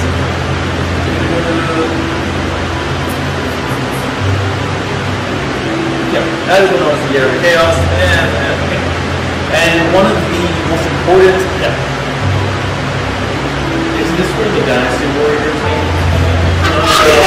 Warrior games are not canon. They're not. Okay, never mind. The Hyrule Warriors game is not canon. Okay. Age of Calamity is canon. I thought that's the second one. That's another Hyrule Warriors game, but it was overseen by the Zelda team. Oh, it's not a sequel, it's a separate thing. The Age of Calamity, the second game is canon. They're both canon. And so will Breath of the Wild 2 be canon. Okay. So, getting to the Era of Chaos, there is one major event that happens during the Era of Chaos, immediately, well not immediately, a couple hundred years after the Era of the Sky, and it became known as the Interloper War. Eventually these people who were really good at magic found a way to... The triangles were never hidden, ever. They were, like the way you see them, that's the way they were. But they found a way to enter that ethereal plane, the silent realm, actually what became known as the sacred realm, and take the Triforce from inside there, as the Triforce exists, I haven't been both put into existence. You could put it in one or the other, or at all times, kind of like, you could physically put it in one or the other, but it exists in both at the same time. It's a divine relic. It just is. So they found a way to tap into that power without the need of the Master Sword, or without the need to be a reincarnation of the chosen hero, or the hero, or an incarnation of God's idea, to tap into the sacred realm. And oh boy, the goddesses did not like that. And this is when they send in their light spirits, or their dragons, as somewhat different, which was Baron, Elden, and Lanayru, and sealed all of the power that these interlopers had into artifacts that would eventually become known as the Feast Shadow, and then sent these motherfuckers into a different realm of existence as imprisonment from ever attempting to master the creation of the Odyssey ever. And also went away to teach a lesson, and they were sent inside a mirror that eventually became known as the Mirror of Twilight. That was the Era of Chaos. And after that happened, I went through a brief period of prosperity, only a brief one, where King Gustav I, a direct bloodline descendant of both the chosen hero Link of Skyward Sword and of Zelda of Skyward Sword, established himself as the first king of Hyrule, maybe 5,000 years before the events of Ocarina of Time happened. Yeah, that's pretty cool. And this began the Force Era, which by far is the longest era of the Zelda timeline that exists, period. From the beginning of the Force Era, with the establishment of the Kingdom of Hyrule officially, to the end of the Force Era, which ends at the Ocarina of Time, you see races evolve into other things. This is the longest era of Hyrule, period. Not including Breath of the Wild, that's more like Nintendo acts. So, Hyrule has already been established. Hyrule gets established at the end of the Era of Chaos. Oh, I forgot to mention. At the end of the Era of Chaos, there was a sage known as Rauru, who also was like, we never want that shit to happen again. So the Master Sword still being placed in a pedestal, and he also knowing not to tamper with the Sacred Realm, never attempting to take the Triforce for himself, sealed the Triforce within the Sacred Realm, placing it, like swapping it from that reality, this is our reality, inside that ethereal reality, and then placing a lock on that reality into the pedestal that houses the Master Sword that has been placed in Link, that Link placed down like 5,000 years ago. I don't know where the word from. I just want to clarify that. So yeah, I think where my question really lies, and maybe I'm misremembering. Only part of Skyward fell when they beat. when he made the wish, only part of Skyward fell. Once the demise was destroyed, the magics of the goddess idea kind of faded a bit, but not everything fell. No. Okay, so there is Okay. There is no way of flying city. It's some capacity. Yep. But capacity. With Link, banging Zelda, Yep. were they up or down? They were down. They were down, and they just They chose to stay in the service. Others came down the side who didn't improve. All of them. All of them? Okay. I'm making sure that I'm following. Yeah, that's a lot. Yeah, Skyward Sword to start things off is the worst one to start things off. But it's the first one in the series. Yes. So within the Force era, there is Ling Long's era. There is a resurgence of the Demon Tribe. 100 years after the establishment of the Kingdom of Iron by King Gustav I, we get what is known as the Hero of Man, Link, an incarnation of Link the Hero, not to be confused with Link the Hero or Link the Chosen Hero. The Hero of Man gets bestowed by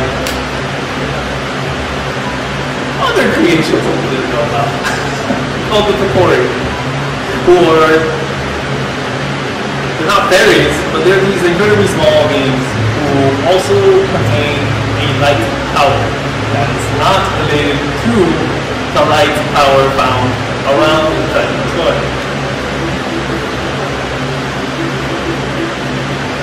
Sorry, I actually literally don't know some stuff. So none of the names in any of the animations are in any way or another related to each other. Now are part of the hero set timeline, or the hero. Sometimes they are and sometimes they aren't. This one is not, because the royal family currently houses Link's blood from the Skyward Sword. So most of the royal family is carrying his direct bloodline. The spirit of the hero doesn't always reincarnate into the royal family. In fact, it's only coming.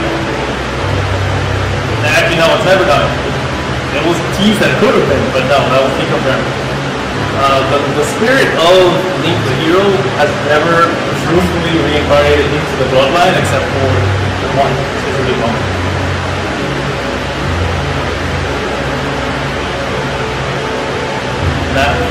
Right, so the second resurgence of the Demon Tribe. They're fucking shit up, but the Cody show up, it's like, we got a cool sword, we got this cool light, you don't have to use the Triforce, it's cool, it's our stuff. And so he does, and he keeps the shit out of the demons. That's the Legend of the Hero of Man. And that leads us into Legend of the Bitch Cat, which, while it's a fan favorite game, actually has little relevance to the time plan. Go ahead.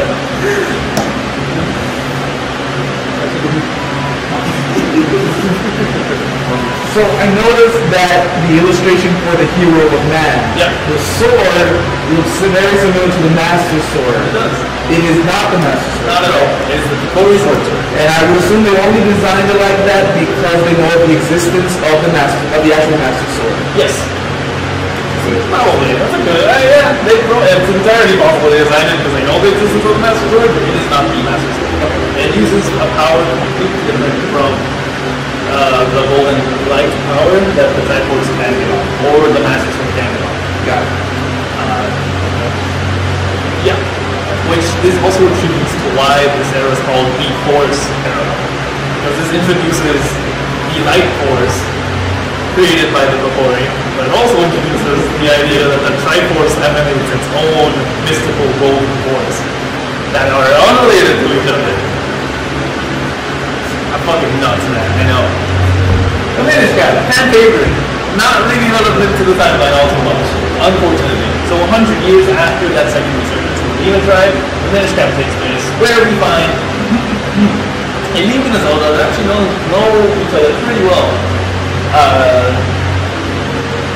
They're celebrating the 100 years since the Picori came down and helped the Hylians defeat the second resurgence of the Demon Tribe. And Link is just showing up, he's gonna have a good old time at a festival, essentially. And then this fucking dude named Valley shows up, and his backstory is that he himself is also a Picori. But he's always been it's almost like the darkness that lies in the hearts of men. So he's the apprentice of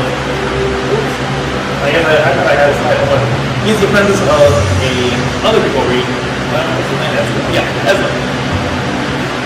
He's the apprentice of a say older employee named Esno who usually creates a lot of artifacts for the Highlands just for, you know, it was pretty cool. And he created this hat that grants wishes. Wow. Probably sold it and he's wearing it right there. And he shows up thinking that getting back to the Kotori Sword, which is currently holding the seal for a bunch of demons, Hero Man had completely conquered, would hold more secrets for him to become stronger.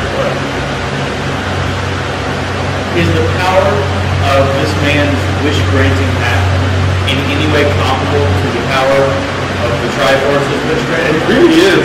That's impressive. He just made it? Yeah, he just fucking made it on a whim. Luckily, that hat also got lost in time. There's no mention of an artifact that powerful ever again. Not even in the Minish Cap starts a trilogy of games. Four Swords and Four Swords Adventure. Even then, his hat is never mentioned again. They're just like, oh shit, that's too strong. And they might have destroyed it, they might have not. It's never mentioned anywhere else again. But it is comparable. By the end of the game, Body steals Zelda, fucking fucks the king, right up the ass, and Link goes and collects the 4 different elements to power up this Kotori Sword, which turns it into its true form, very similar to that of Skyward Sword, the Four Sword, which houses the 4 elements of Earth, Wind, Fire, and Water. Uses that piece of shit out of this guy, for, you know, hurting us. Actually, no, they're a lot more friendly. I don't know, I couldn't see their fucking eyes, but, for hurting Zelda, for hurting his kingdom, kicked the shit out of him, and steals the Four Sword back. But it's not really his. It was a Kotori artifact and it really belonged to the hero of that anyways. So he puts the Four Sword back into the pedestal. That's kind of the end of Body for a couple hundred years until Seal breaks for no fucking reason, except that he's forgotten that he was a Kotori. He's completely corrupted by his own heart. And mostly because that demon thing. And he's known as the Wind Mage. Which he always did have capacity, exceptional capacity for channeling the wind magic. But he's completely forgotten his story. The same thing happens. An unknownly shows up after seeing that his Zelda's and a bunch of other maidens are getting kidnapped. Shows up, pulls out the Four Sword, beats the shit out of this dude, and puts the sword back. That's as much relevance to the timeline as this has. Power through the beginning. And here comes easily the longest part of the legend. Everything that happened before the Ocarina of Time. All the internal politics that led up just to an event before the beginning of Ocarina of Time, which sets the stage for everything that happens after Ocarina of Time. And oh boy, the history of Hyrule is not necessarily just the history of the Highlands that we've just been talking about. It's the history of all the tribes. So I'm going to talk about all the tribes as quickly as possible, establishing their importance and leading up to what is known as the Hyrulean Civil War, which led to the events of Ocarina of Time and established the preceding events for the rest of the let's really get into the preceding timeline. Do you need me to stop? No, keep going. Alright.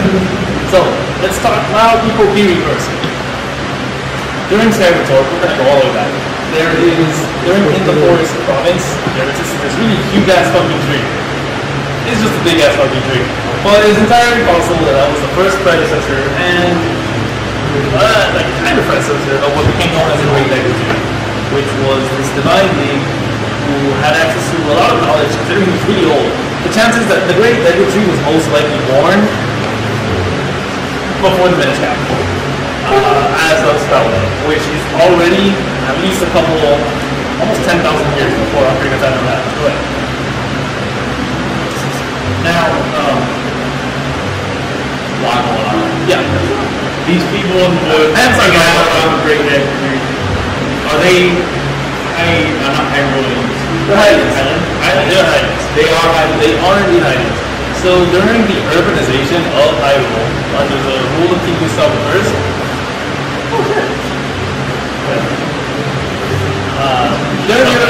question to you. No, I'm of the Hyrule Kingdom, King stuff first reign, there were a couple of Hylians that were a lot more hippie. They're like, nah, fuck this shit, man. You don't need to urbanize the earth. We are the earth, man. And so they actually retreated into the forest. And over some time, these people most likely got blessed by the Great Deku Tree and kind of accepted them as his children. And enchanted them with a bit of magic that does not allow them to age past their form, granting them a soft immortality. They do live a little longer than Hylians at this point in time. But before then, they're just regular Hylians. Their more critical importance is actually found, I don't know. The most critical importance is actually found in the fact that, we'll get there. Never mind. That's a computer. The computer are kind of cool. They're just hippies that live in the woods. At least that's their origin. They are Hylians. Don't let that ever change. The Zoras. So I talked about this race called the Corellas in Skyward Zelda. That is most likely their evolutionary ancestors, which looked more like squids, but the necessity to being able to walk on land happened over the course of years. The Hylians started to take over a lot more land. The Corellas started going out, most likely as they only could live in water. And maybe some of them eventually started sprouting legs, a little more than others, and they started to survive a lot more than those other fucking squids. Go ahead. Is that a fucking guitar? Yeah, they're the skeleton of a piranha. Yeah. That's sick as shit. Yeah, the Zoras are pretty fucking cool. They're pretty fucking cool. Zora's lifespans are also about 400 years.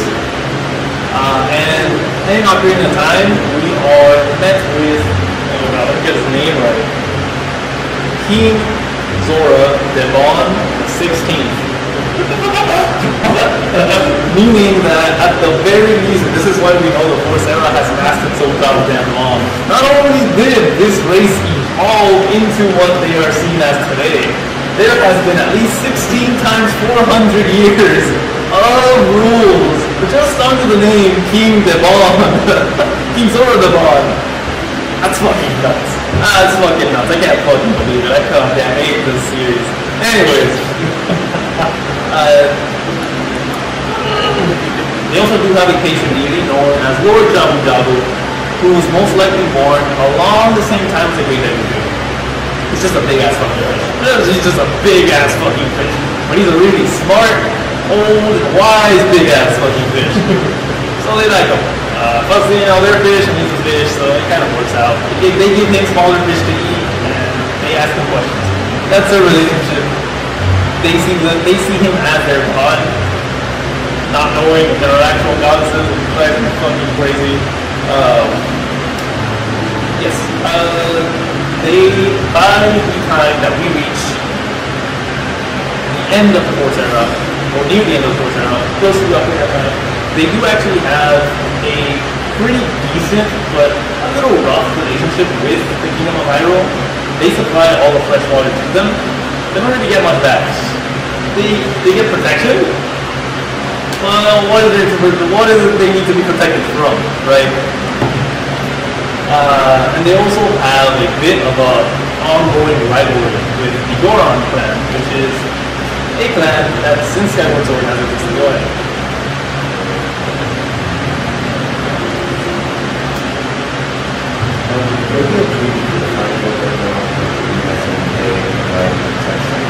Just because when you say that they give professional water to Hyrule. So all of Hyrule. Yeah. Right. That's the point. Yep. It sounds. That's the point. I'm about to make the Kingdom of Hyrule sound absolutely horrible, and that's because they are. Go ahead. Is this where racism comes in? And what? Yes, actually. That is where racism comes in.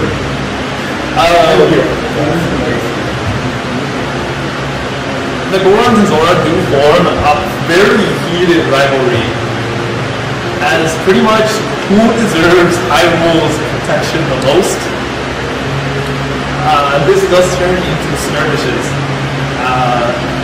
The Zora River passes through pretty much all of Hyrule.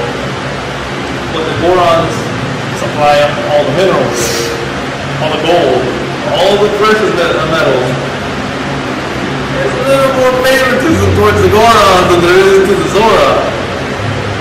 They don't like that, and they do eventually have some uncivil disputes across Hyrule that is the predecessor to the Hyrulean Civil War.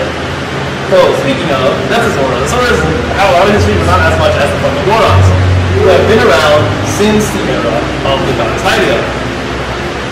They are always known by their tattoo of the Goron Ruby, which even the original Gorons during the countless era of the goddess had the Goron Ruby tattoo. But Are the girls tribal? absolutely. You see that fucking man? He'll China you into the face. He'll China you in the face. What was that? I was actually about to ask the same thing because this art really made good man fall. They're big boys. They're fucking heavy. They are a feat of strength for one of the links. Go ahead. That is one hell of a beer belly on that muscle. That's all muscle, man. That dude comes up walking out of the fucking trailer like, what the hell you doing on my property? But I think the protein on his beer.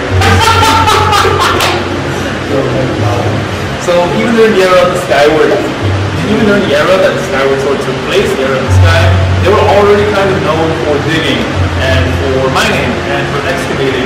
They were archaeologists. They're really smart. Like, you know, don't let those brutes the meter get like the better of you. They're really, at the time, they were a very smart race. Near the end of Skyward Sword, these were races that comes in. I mentioned a race called the Magmas, which are a mole-like race. They inhabited the volcano province of the Skyward Sword era. A volcano that would eventually become known as Death Mountain. These magmas lived there. Let me tell you, there's no more magmas in Legend of Zelda.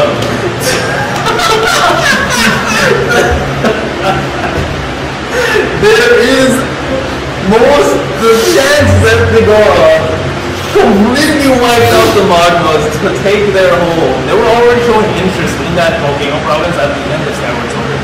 The chances that they just killed all the magmas, or at the very least exiled all of them away from anywhere nearby Hyrule, is highly likely. But If they were looking for a new home, where did the Gorons originally came from? the Gorons were originally from a mountain called Mount Cornell. But they were expanded. And they were some of the original humans from the land of Hylia. Like they were some of the creation from the Hylia. They aren't a direct creation of the goddess Hylia, but they themselves also saw themselves as children of Hylia. All of them did, except that Hylia had favoritism. David, I forgot about that. understandable, but they did live in another mountain, Mount Cornell. It wasn't working out. They were too far away from Hyrule. They were too far away from Hyrule. They wanted to be closer to their ancestral home. And so they fucking took over that volcano. You know, they were really good at mining anyways. And within time, they mined out that hell of the volcano and eventually founded what became known as Goron City, which is just an intricate layer of, or not intricate layer, intricate set of tunnels and large open spaces inside of the volcano that eventually became known as Death Mountain, where they unfortunately encountered a dragon, Volvagia, who, you know, as dragons do, eat rocks, ate the rock people, and it wasn't a go ahead. Before we continue on, these are Gorons?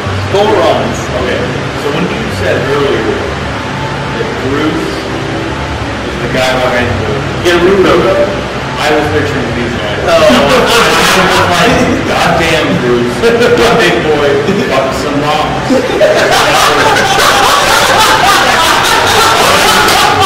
Every part of my body was picturing these guys. I don't know who the Gerudo are. Let's see. These are all sexy women. Oh, you'll see, you'll see. I'm going to change the music by the time I get on the Naruto.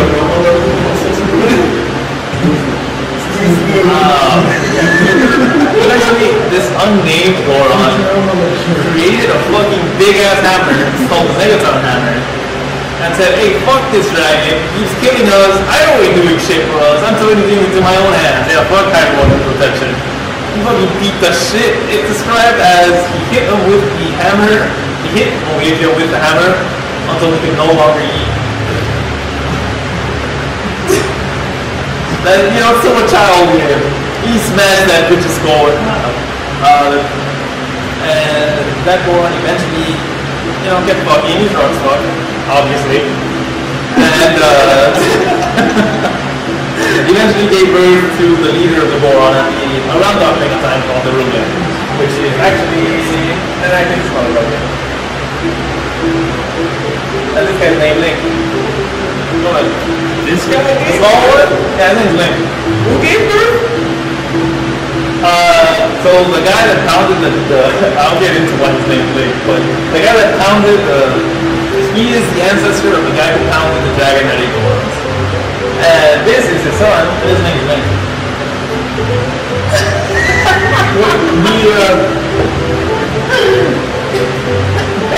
Oh, why is it Link?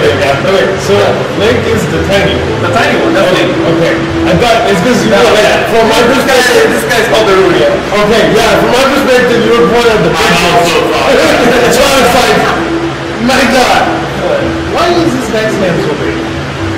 Because you need big hands to swing big hammer, and he inherited those hands. I don't understand. It was very enjoyable.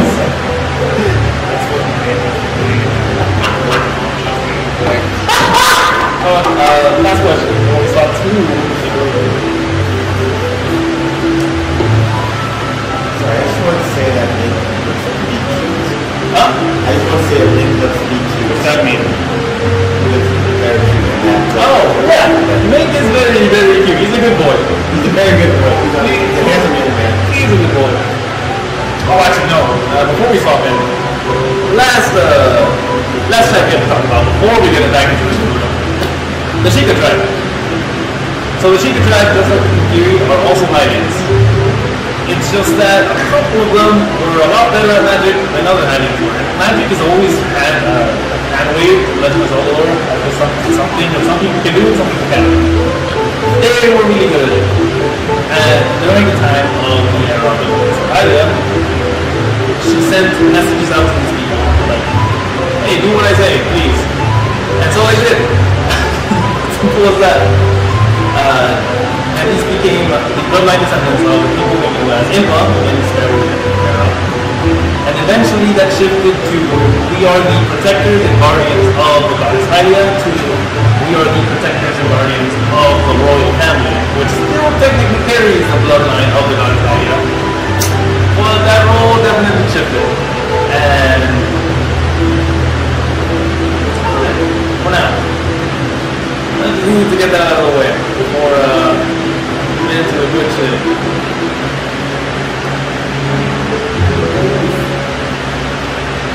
The fucking Gerudo tribe. The fucking... Oh shit, the fucking Gerudo tribe.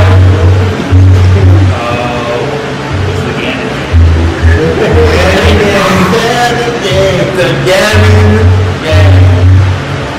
They are easily, maybe even more important to the entire history of Legend of Zelda timeline than even the fucking Hylians. And they themselves are technically some Hylians, but even more so than the bloodline of Link and Zelda. Ever since Groove started fucking in the desert, she got wild. So,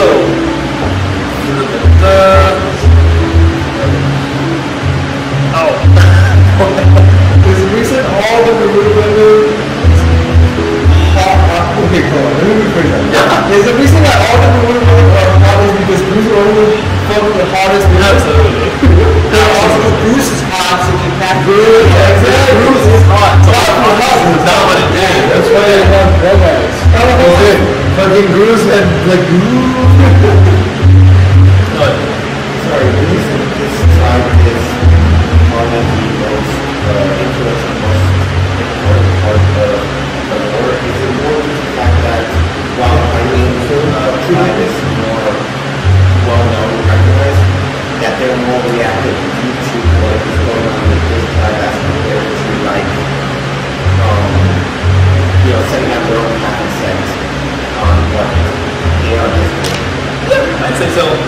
the Hyrule Kingdom became a very reactive kingdom ever since it started to constantly get plagued by people trying to take the Triforce and get rid of chaos, and then eventually to people trying to, or the demon tribe re-invading their forces, and eventually this fucking wind mage taking over. And there's always been this weird back and forth with the Kingdom of Hyrule, and they always have to react. The Gerudo tribe on the other side, Bruce isolated himself from Link and Zelda and the Skyward Sword. Here he didn't want anything to do with them. Like, he was cool with them, he established trade with them for survival.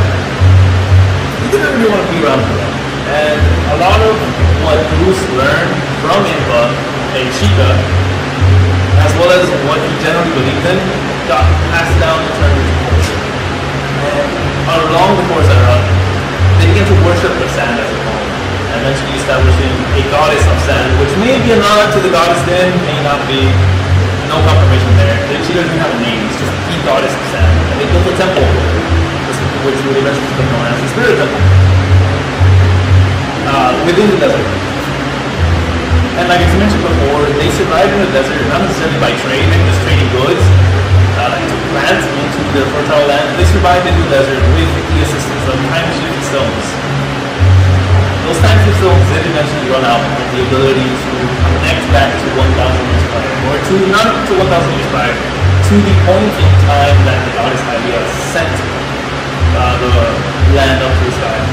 Eventually, the time between that point and where they were began to fade to the point where the time-shift stone began to fade completely, and they were left in the fucking desert with no real way of surviving.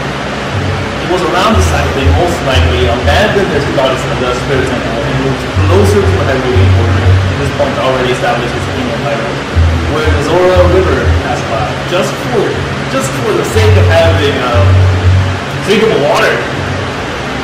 It was also around this time that they shifted their priorities into the necessity to steal.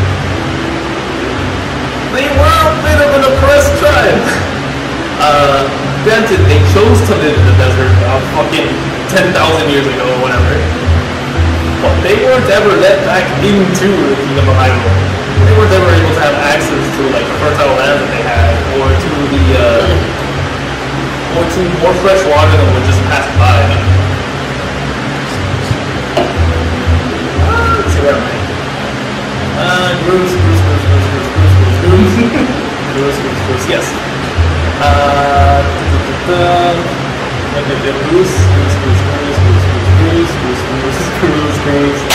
Bruce, fucking Bruce, man. Okay. Eventually, Bruce, yeah. I don't know what I'm asking. Not because it's mean, but just because it's probably a little bit of a strong question. So, just due to the fact that they live in the desert and the way that the sound I look at, is there some kind of problematic? They don't have to put our prejudice into many people. Do you possibly believe there were some prejudices in which putting the, probably the more, Because they're brown? you know what I mean? Sure. The Japanese developers maybe did that on purpose. As far as the lore of Legend of Zelda, I have nothing to do with it. As far as the lore of Legend of Zelda is concerned, they always depict the Gerudo, aside from Ganondorf, as a tribe that always needed to survive. And they stole to survive. They didn't steal, they stole from, like, they treated them as Robin Hoods, specifically one specific Gerudo. They stole from the rich to provide for themselves. They could not have male men, like, they were near damn incapable of giving birth to male men, except every 100 years, where someone along the line, most likely Bruce, he said, a male always has to rule. So whenever there was a male born, they were treated as the king. And once the king is gone, a matriarch takes over.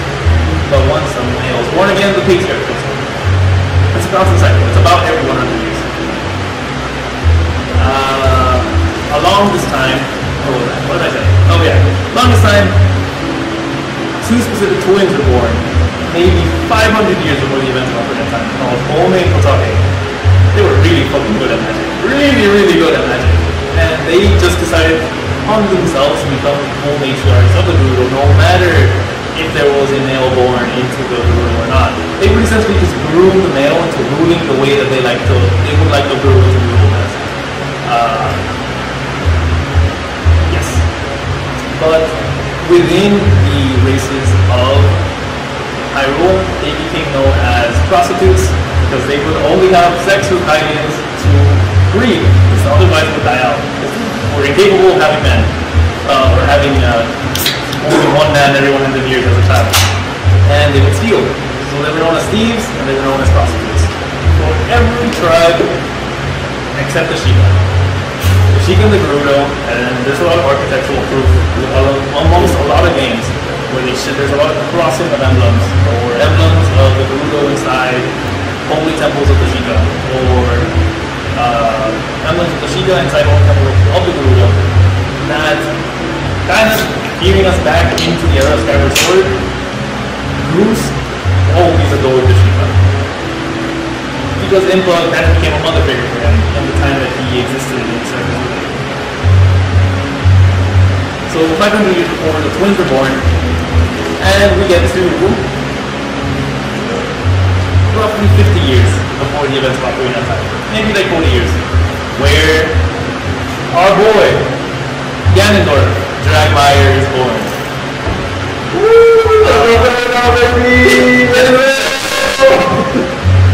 Had such a strong, unknown to him, was the first incarnation of the MynamebeJC.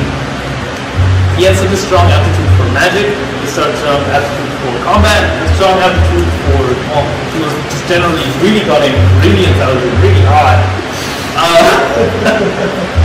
That Kotakin Kohome, that was the first person they acknowledged as a true king of the Gerudo. And Ganondorf was a pretty smart guy. Here he was. He saw that their alliance with the King of Hyrule, or the Kingdom of Hyrule, was an absolute sham. They're literally being oppressed, and they're not allowed to expand into fertile land. But Kotakin Kohome advised, when he was young, strongly advised against interfering with, one, the clashes between the Gorons and the Zora, as that would result in the King of Hyrule sending the Hylian Knights in. The moment we start, they start. And that's not going to be good for us. Like, yeah, we're strong, but those Hylian Knights, man, they're kind of fucked. They got their juice in or something.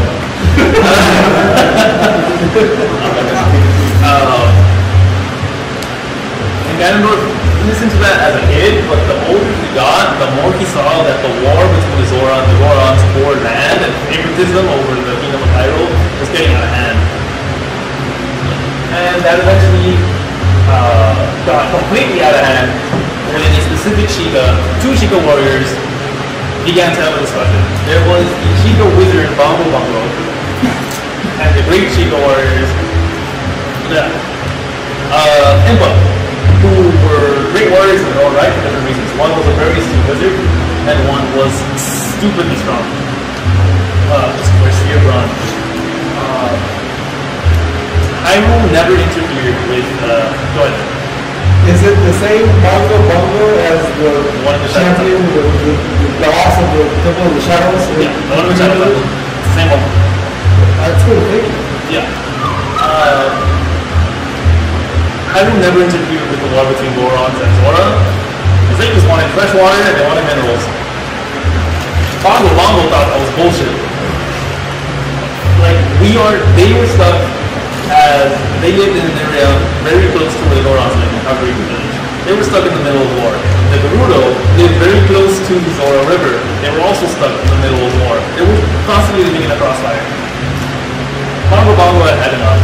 He snapped, he said, fuck this. He took a couple of Sheikah warriors and began to fight back against the Gorons and the Zora just for being able to sustain their own village. It was at this deciding moment that the Gerudo decided to launch an invasion with Ganondorf at the head, sending in a shit ton of iron knuckles, where they made their way to Kakariko, and there they made an alliance with the Sheikah. The Gerudo-Sheikah alliance is something that's always existed in a way, but this is the first time they had officially met again since Impa and Bruce first talked in Skyward Sword. Inba wasn't gonna take no fucking rebel scum as part of the Sheikah. And once the Gerudo actually set their full forces in, the Hylians obviously responded, and that was the beginning of the Hyrule Civil War.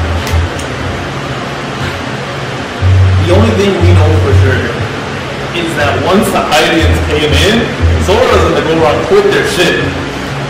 They joined the Hylian alliance, and the Sheikah rebels, as well as the Gerudo, fought in an absolutely brutal war. It's described as the worst thing that's happened since the invasion of the demons. The first time, not even the second time. Not the second time. The second time was full of pussies. They didn't even need the Triforce for that.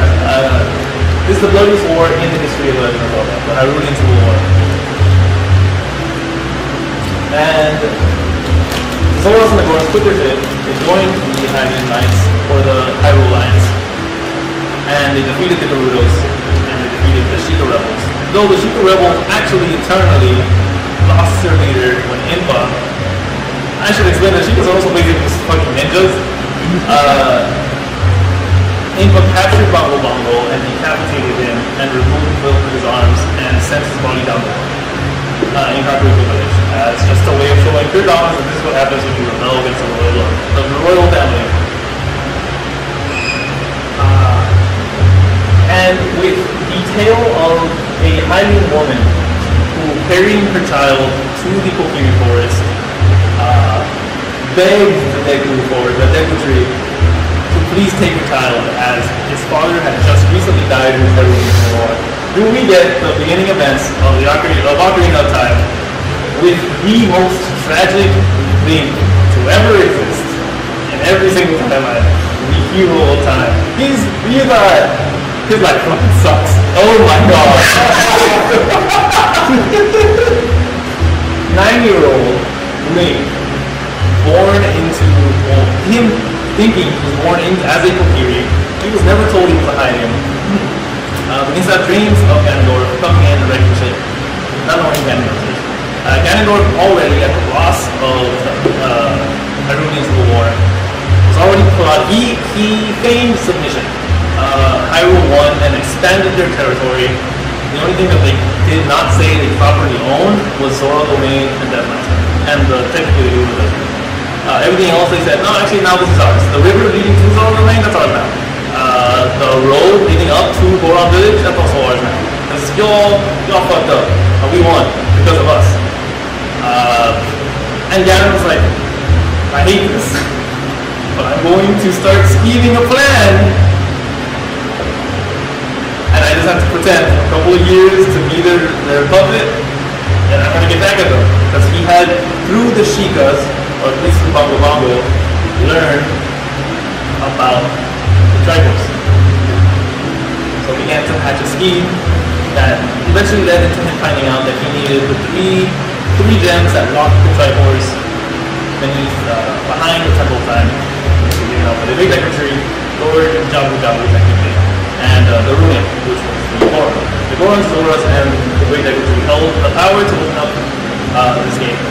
He had been playing a pretty good boy. Ganon was pretending to be subservient to the King of Hyrule. And he was like, hey, can I please have the stones, please? And they all said no to him. He got really pissed off. So he cursed the Great Deku Tree, essentially killed him moments after he managed to talk to them. He infected Lord Jabu Jabu with a parasite, and he sealed off the food supply for the Gorons. Just infuriated. He's like, alright, fuck y'all.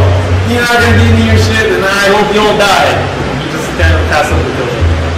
Oh, sorry, not passively kills them. Passively hopes that he kills them by ruining their lives. Let me tell you why this man's life sucks. 9 years old. He was a mug. He has been lied to his entire life that he's Kokiri, yet he has never received a fairy, which is a very common thing that Kokiri received from the Great Deku Tree, considering that he is most likely also the progenitor of all fairies, but he's also the father of all Kokiri. Go ahead. You said that he's not a Kokiri, is that what it is? Yeah. Link was born. We did those. These are the little heavy boys that we did say are hiding. They are hiding, right? But they are different.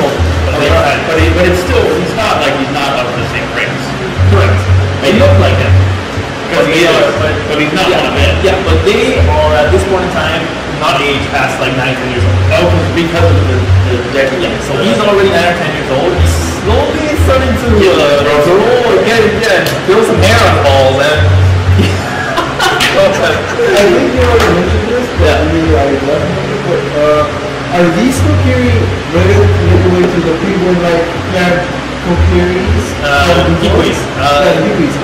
No, because we have confirmation that the Kokiri were in fact Hylians, and the Kikwis were like the weird penguin and like that they have no relation. We have no idea what happened to the Kikwis. It's entirely possible that in Hyrulean expansion they also went extinct. So I don't know if you mentioned this before, but I do have a really quick question. Is it ever something more or like the game around why everyone in that certain village specifically wears just green? I didn't hear you. Like why do they wear green? Like is there like a lore for a reason why it's just kind of like not explaining these Well, they wear green because it matches the symbol of nature. Camouflage.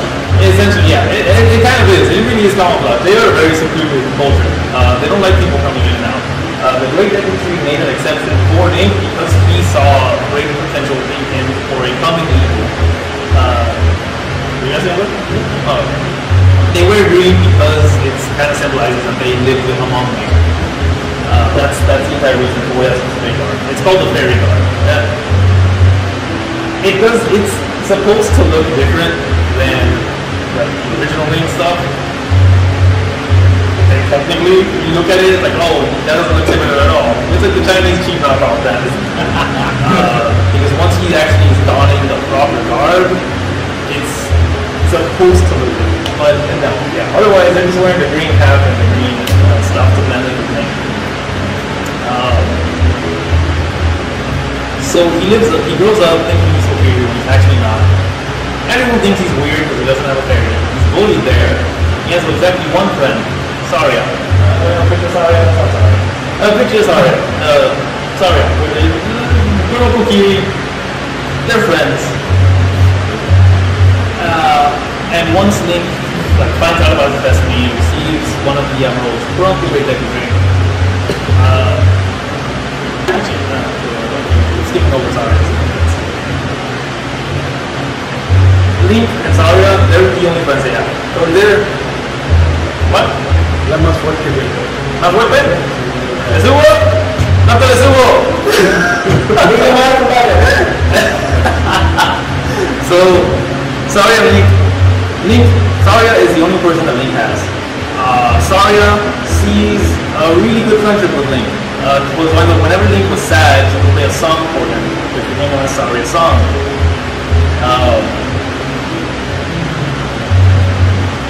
Yeah, that's pretty much the most important part. Saria would play songs for Link whenever he was feeling sad, which is very often.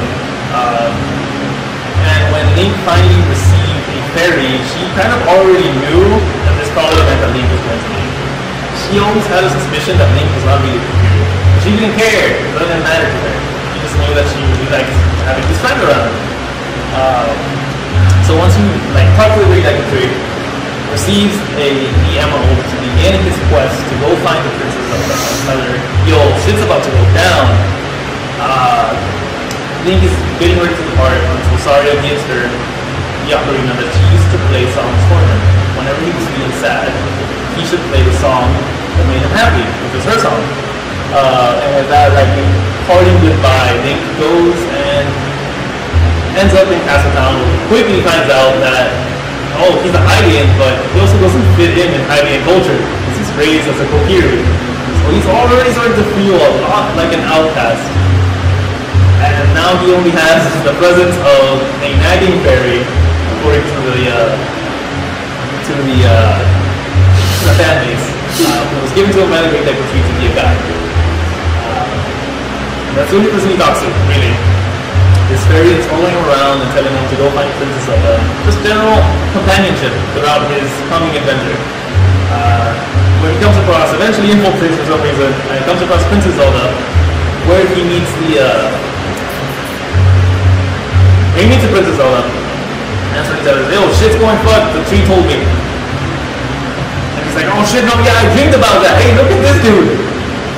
And then we see the perfect Ganondorf meme, where he's I swear loyalty to you. It's like, and sees the children, but he doesn't really think anything of them at that time. And Link is then tasked to go to the Gorons, go to the Zora, and help them out. Not before Zelda teaches him a secret royal family song, which is known as Zelda's Lullaby. Using those two songs and his surprising prowess with Ocarina, thanks to Saria, he is able to befriend the Gorons and become a sworn brother with Darunia, which, glossing over the fact that he saved their entire race by opening their supply of food again, is the reason that Goron had a child named Link. They are sworn brothers, and it's probably the first friend Link made after Saria, excluding the fairy, who was mostly providing companionship more than a friendship. After that, he finds his way into the Zora domain, meets the King Zora, and says, "Yo, can I have the sapphire?" And he's like, "No, my child's missing." And he's like, "I'll find your child, I guess." And he discovers that Princess Udo, which is the princess of the Zoras, got eaten by Lord Jabu Jabu for some reason. But that's because of the parasite that Ganondorf had infected him with. Oh god.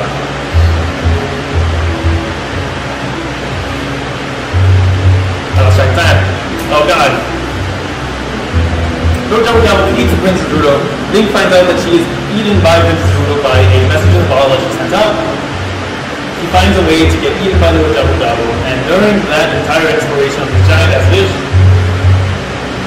Princess Udo develops a crush on Link, finding him very handsome. He kills the parasite that's affecting Lord Jabu Jabu, and Princess Udo bestows upon him the sapphire, which is also treated as an engagement ring, because she just found Link so hot. Go ahead. He's still 10, right? He's 9 years old. He's 9 years old. He's 9 years old for half the game. Well, he's 9 years old the entire game, mentally anyways. The way I would describe the relationship between Princess Udo and this Link is something like Chi-Chi and Goku. Where Chi-Chi fell in love with Goku in that moment in time, fell in love with Goku's children. And those feelings never went past the crush, but the crush just persisted for a really goddamn long time. That's the relationship that Princess Udo and Link have, essentially. At least at this moment in time. So he goes back. But does he ever get pussy? Amos. He could have. He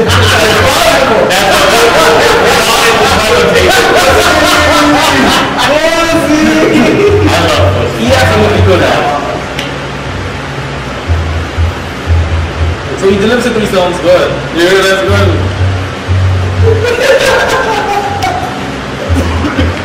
Is that when he evolved into birds? No. He didn't have any pussy. Thank you, Professor. He doesn't fly. What do you think he evolved? He evolved over it.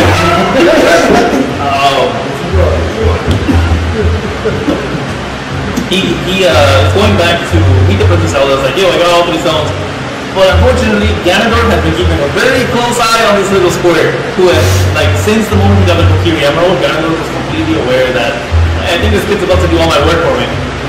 So, the moment that Link got all 3 of the crystals or the minerals, he staged a coup, killing the King of Hyrule, a lot of his royal guard, and a good amount of destruction of Castle Town. Go ahead. I guess this is really what you did, relevant. Yeah. But is that royal family still the bloodline of OG? Yes. Okay. OG Link? Yeah. Okay. OG Link and the Link, the chosen hero. Yes. I just want to make sure. Yeah. Yeah, it is still the OG bloodline. Go ahead. I just want to see a quick support for Ganondorf. Yeah, so he the motivation is there. And the only issue is that he is calm and collected now.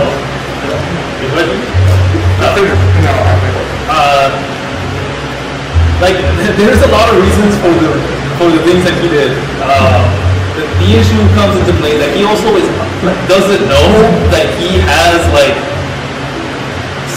essentially the spirit of someone else inside him making decisions for him without him realizing, which is Demise's hatred, which comes more into play at the end of the game more than right now. Right now he's looking calm and collected because he is.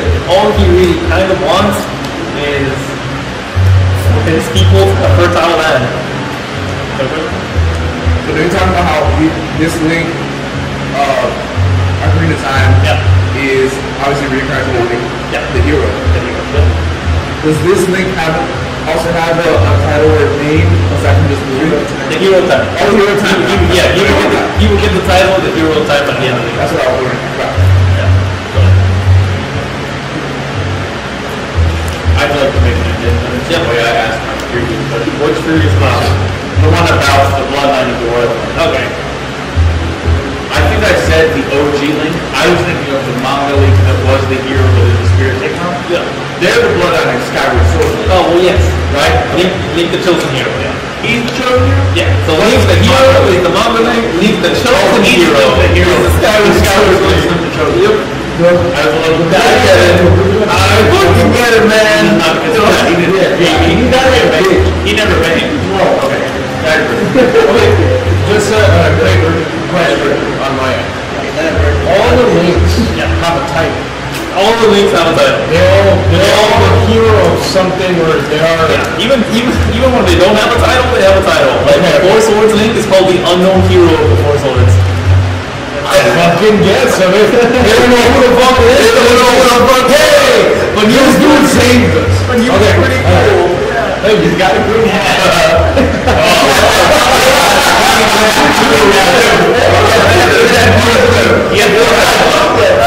Black guy, gray hat. Red, I got it. I figured out the color. Gray. I was thinking red. Okay. It's the color of the elements. Yeah, they all have a monthly title. They all eventually receive a title throughout the game, which usually the fandom just refers to them as because. And even then, between Link the hero, Link the chosen hero, Link the hero man, Link the hero Hyrule, Link the new hero of Hyrule, but never all ever hero. And we'll get there. Link the new hero of Hyrule happens before Link the hero of Hyrule. God, that timeline is fucking best. God bless Nintendo. Speaking of timelines, does this timeline conform with the Nintendo official timeline? Yeah.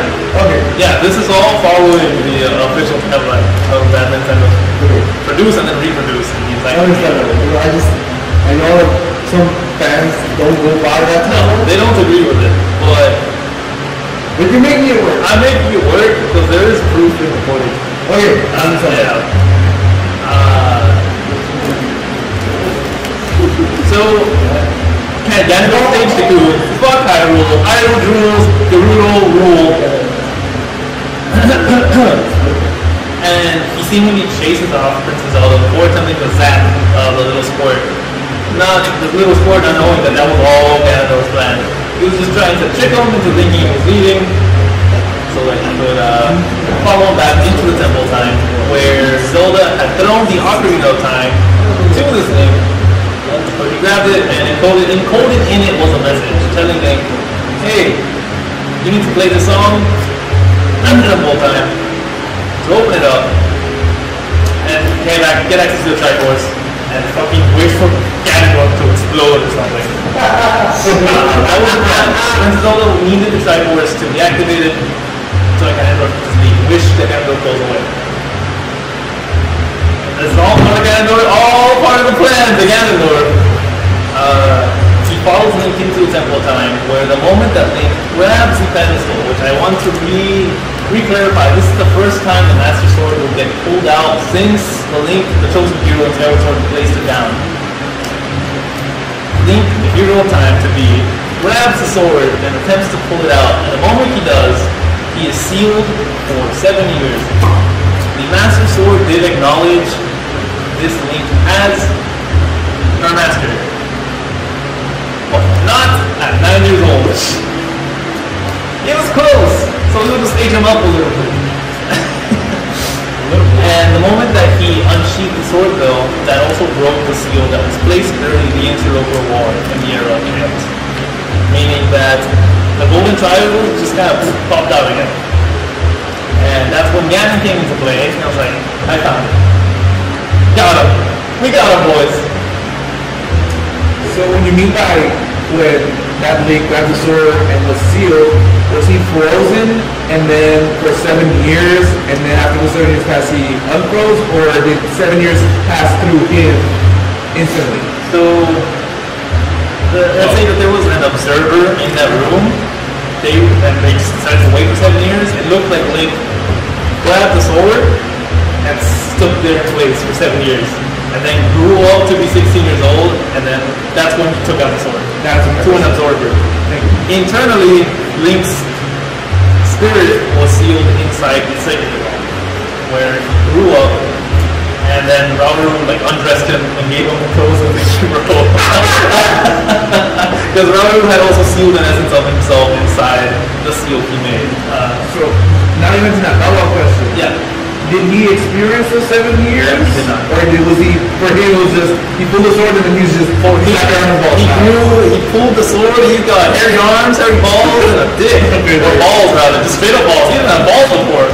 Yeah, he had a penis, but he didn't have balls before. It was nuts for him. Especially. Who the fuck sealed themselves and undressed him and stuff? Rauru, which was a sage way earlier before, during the intro of the war, where there were certain groups of individuals who attempted to take this Triforce using magic. He, after that shit, said never again, and sealed the Triforce and the realm that it lives in inside, not inside, but locked behind the idea of pulling out the Master Sword. Because he figured no one else would ever pull it again, because there's never been a need for it. So that was even before the re-emergence of the Demon Dragon. So Ganon caught him in 4K. He caught him in 4K. Ganondorf's plan was that this kid's gonna open the door, he's gonna like give me access to the Sacred Realm, I kill the kid, and I get the Triforce. It worked even more in his favor that the kid just kind of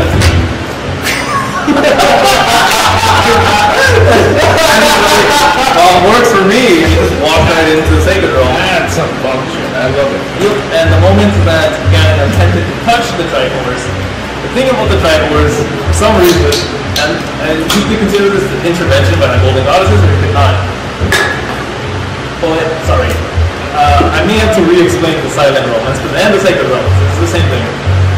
So, the Silent Realm and the Sacred Realm always portray the ethereal realm, essentially, of this universe, always portray what is in your heart's intentions.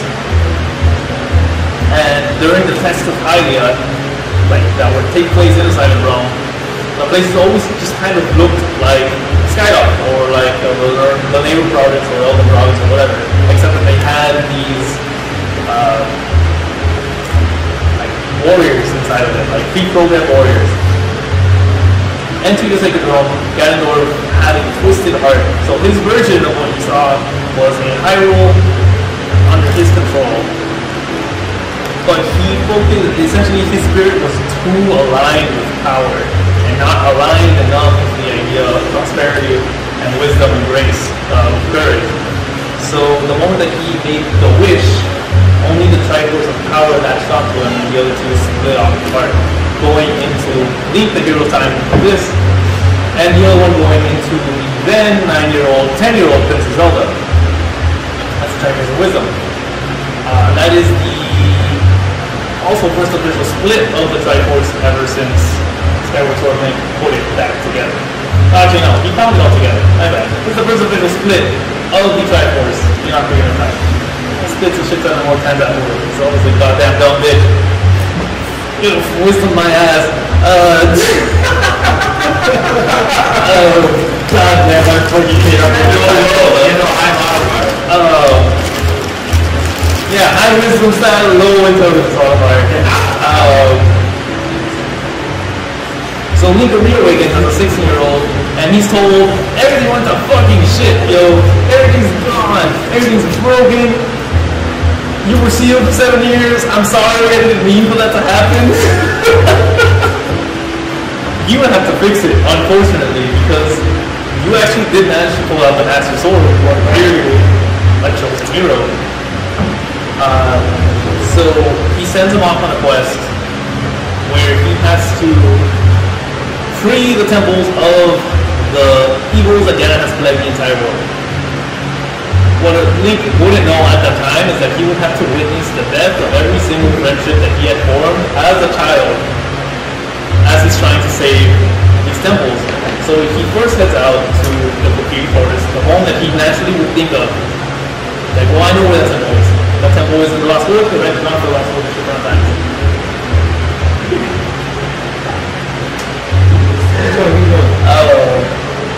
Well, I've gone to the temple a bunch of times, I know where it is, I know where Saria is, she's probably still there.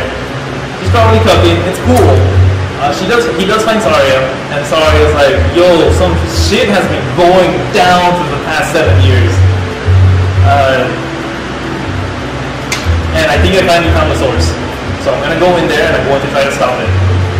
By the time Link finds the same source that she found, Saria is nowhere in sight. And it's the same story for the Gorons and his sworn brother Darunia, who inside the Fire Temple says Volvagia has been reborn.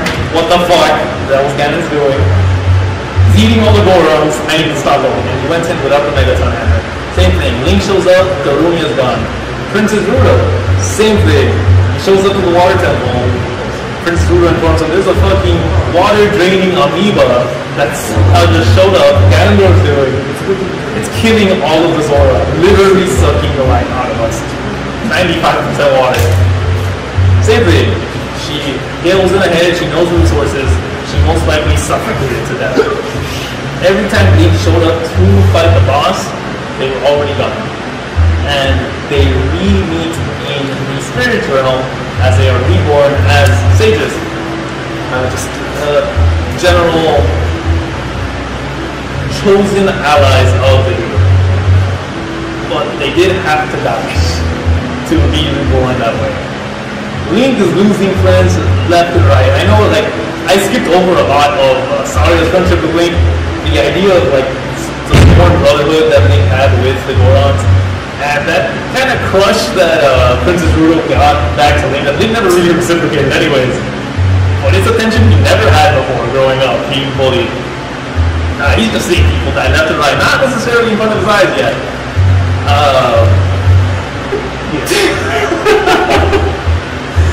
So life kind of sucks, but he's slowly clearing out the evil and slowly shifting back into the Shadow Temple, where he's helping out people left and right. He's helping out Lone Lone Ranch, where he remembers that he met this girl at Hyrule Castle called Malone, and her father Talon. And, like, he kind of liked Malone, because she herself was also an outcast from the Highlands. She lived at this ranch, hella far away. She raised horses. Her dad was really strict. She never really, like, never really talked to other Highlands. So, kind of like him, an outcast to Highlands, she herself was also an outcast. And he kind of bonded with that, slightly. How do you say that? They bond. They fuck with me. Absolutely, good. I'll get into that, because I will explain it after the end of Ocarina of Time. There is canon that the hero time at Malone, fuck. He do it out of all of them, he forgets pussy. Goes for the ranch girl. Yes.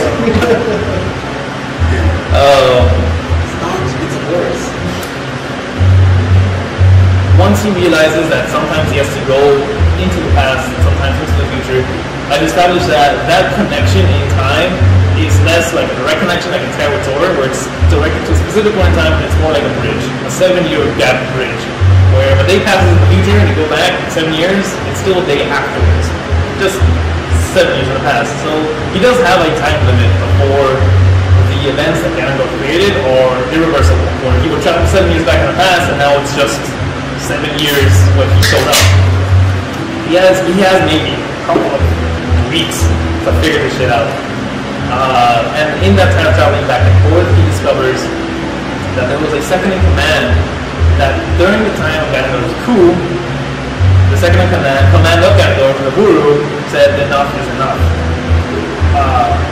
And attempted to betray Ganondorf, except that his mother's, now the 400-year-old witches, the woman who just became known as Spandrova, seal her away, and force her to become an iron knuckle against her will. It's just a giant knight on armor. In the past, Link finds her, befriends her, and the movie's like, hey, you're pretty cool, you know, for a kid. Go ahead. You mentioned the giant armor, right? Yeah. Is this the game with the dark map? Yeah, darkness. That's the dark map? That's the darkness. Oh, I knew it. I knew it was so there. I just had to make sure.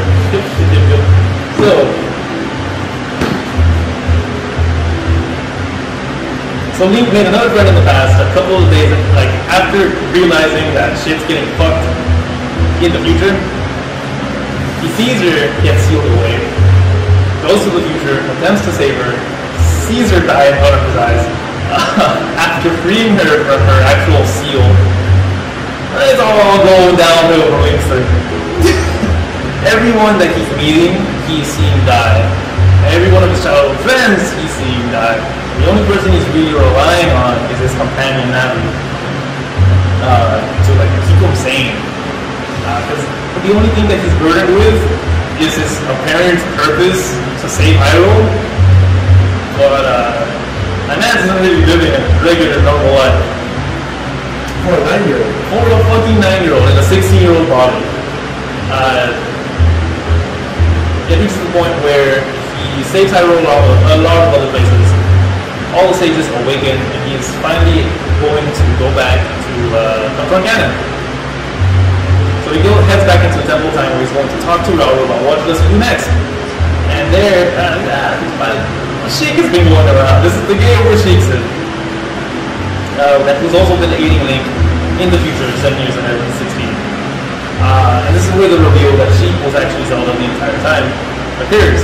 Where he arrives and is like, I'm so glad that you cleared all the evil, because now we can get down to business. And she reveals herself to hold the Triforce of Wisdom, and reveals herself to be Princess Zelda.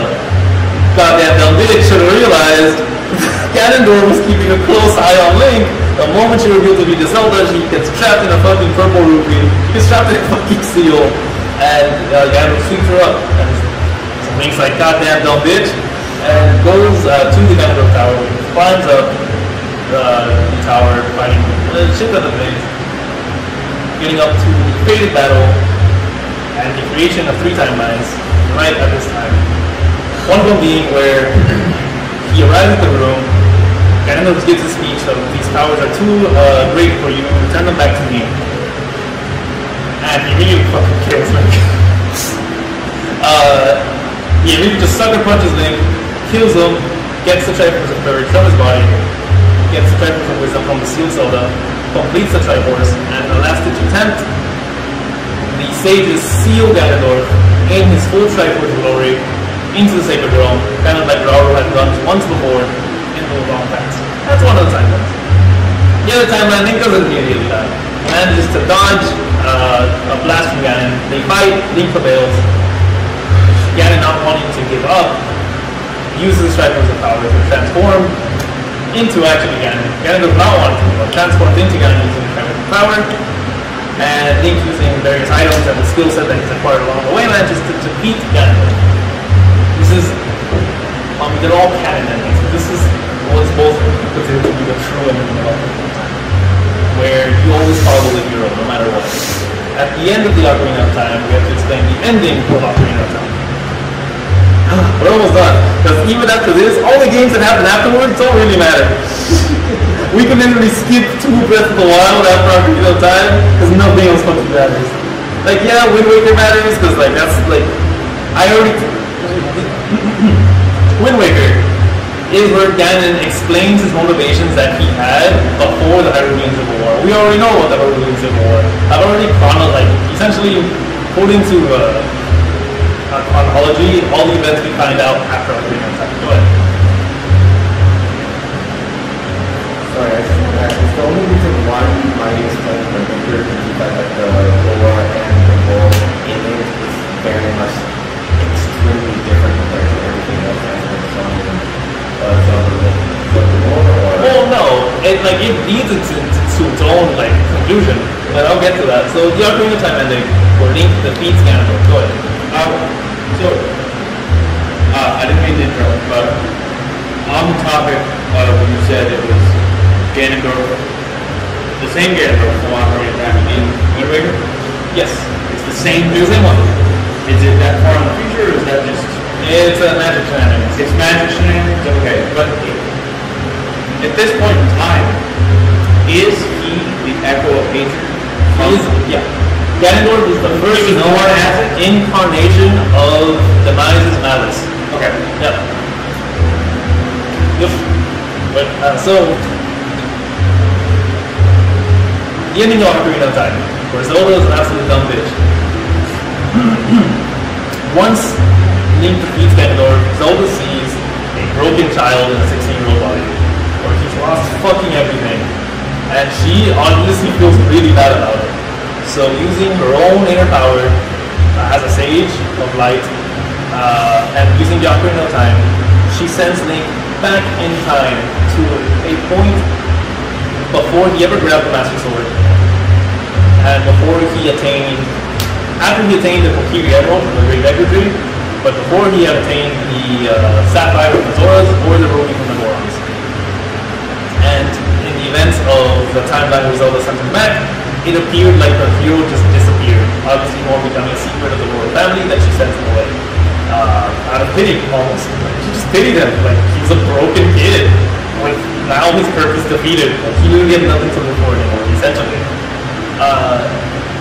So she wanted to return that child back to him. That's bitch.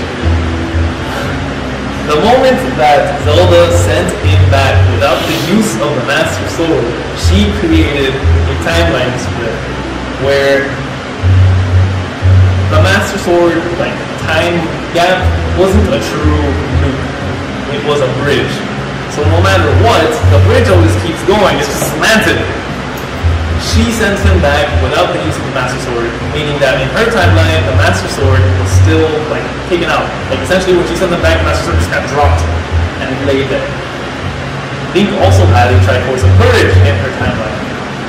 The moment she sent him back in time, the Triforce was still completely unified inside the Sacred Realm, sealed with the Master Sword. The moment he touched back into that timeline and crossed the Sacred Realm is always used as a gateway into everything. Parallel universes, different timelines, etc. The moment he crossed the Sacred Realm and entered back into his original timeline, there was a paradox. There were two Triforces of Courage.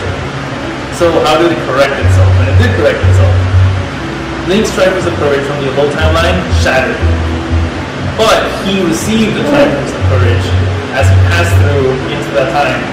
So in the time where Ganon never touched the Triforce, he still ended up splitting the Triforce in the child timeline, where one would eventually end up in Ganondorf's power, the other one would eventually end up in Zelda's power. But Where's Mickey Mouse?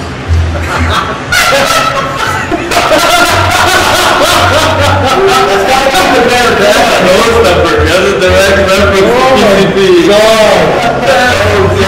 That's a direct nose number. Is it on? Did you say on the stage? It is. I'm sorry, I fucked you up there. Shit, sorry. Another 1, 2, 3. My bad. I fucked you up there. I don't want to keep talking about it. I didn't think that's how long the questions would actually say. I have a question about this. Yes, here you go. So you said that when Zelda sent him back, Yeah. the way the Triforce corrected itself, or like the Sacred Realm corrected itself, corrected the paradox, it basically, obviously you already mentioned that it shattered the Triforce of Courage in the old timeline. Yep. And in the rewind timeline, in the reverse timeline, he went back without it, or with an extra one, to correct itself, the Triforce It stole it upon himself.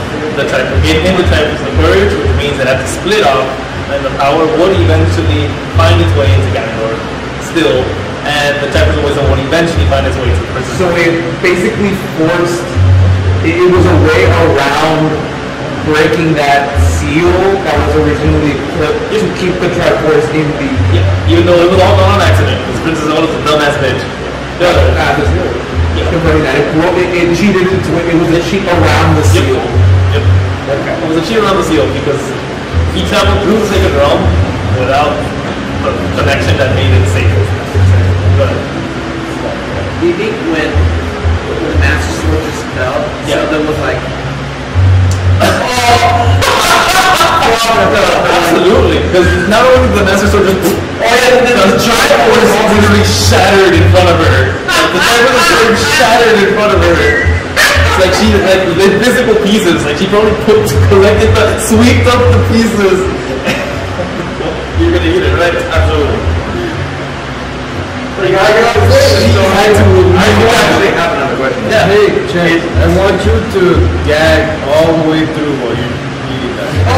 you didn't ask the question. Yeah. Oh, you got like 30 seconds to get the question out. I mean, it's a short question. Okay. Yeah. Alright. Are you gonna buy that? Or are you gonna say question? Eat it, then question. No. You have to eat a whole pepper. Oh, yes, yes, seven. Okay. Yeah. Okay. Like it is, they want you to eat it and then ask the question. Okay. I love you, Chance. So, is this like I use the Triforce to destroy the Triforce type of situation? No. Because she used the Triforce to survive, right? She used her powers as a sage of light, her innate power to use the Triforce of Wisdom to send her back as well. Okay. And then the power of the Ocarina of Time was also allowed allowed some basic time travel. Yeah. That's all I needed to know. Yeah, eventually she found a way to help him where the only way to really help him was just to put that goddamn sword back. And he would have went back in time. I goddamn dumb bitch. I hate it. Stupid slut. Anyway.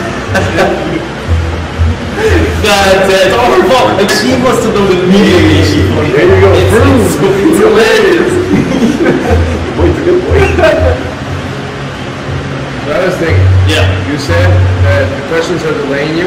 Yeah. Fucking keep going. No. You stop us and interrupt us when you want. I think they're funny. Definitely. Yeah. Sorry. Honestly, Yeah. this is a really fucked up NRG still.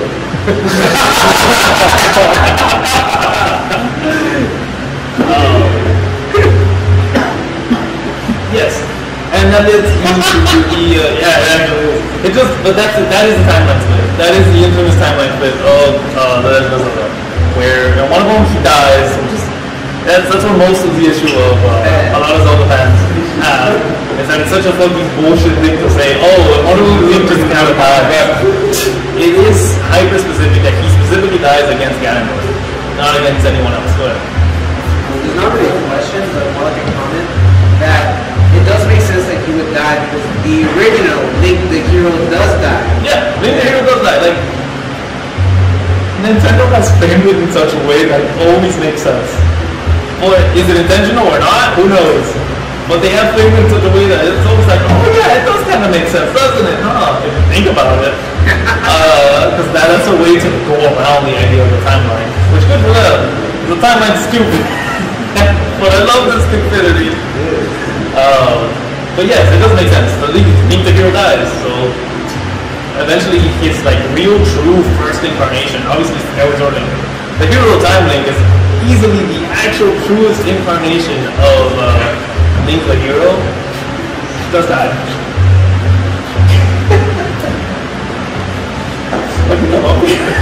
Just so that my suffering is on. Oh, okay. I came up here so my suffering's on camera. Yeah. As the first to eat a goat pepper, can I give it to Mary the Thugger?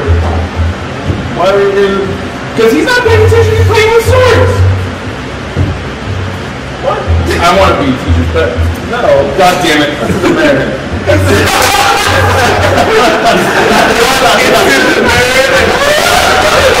Already on one.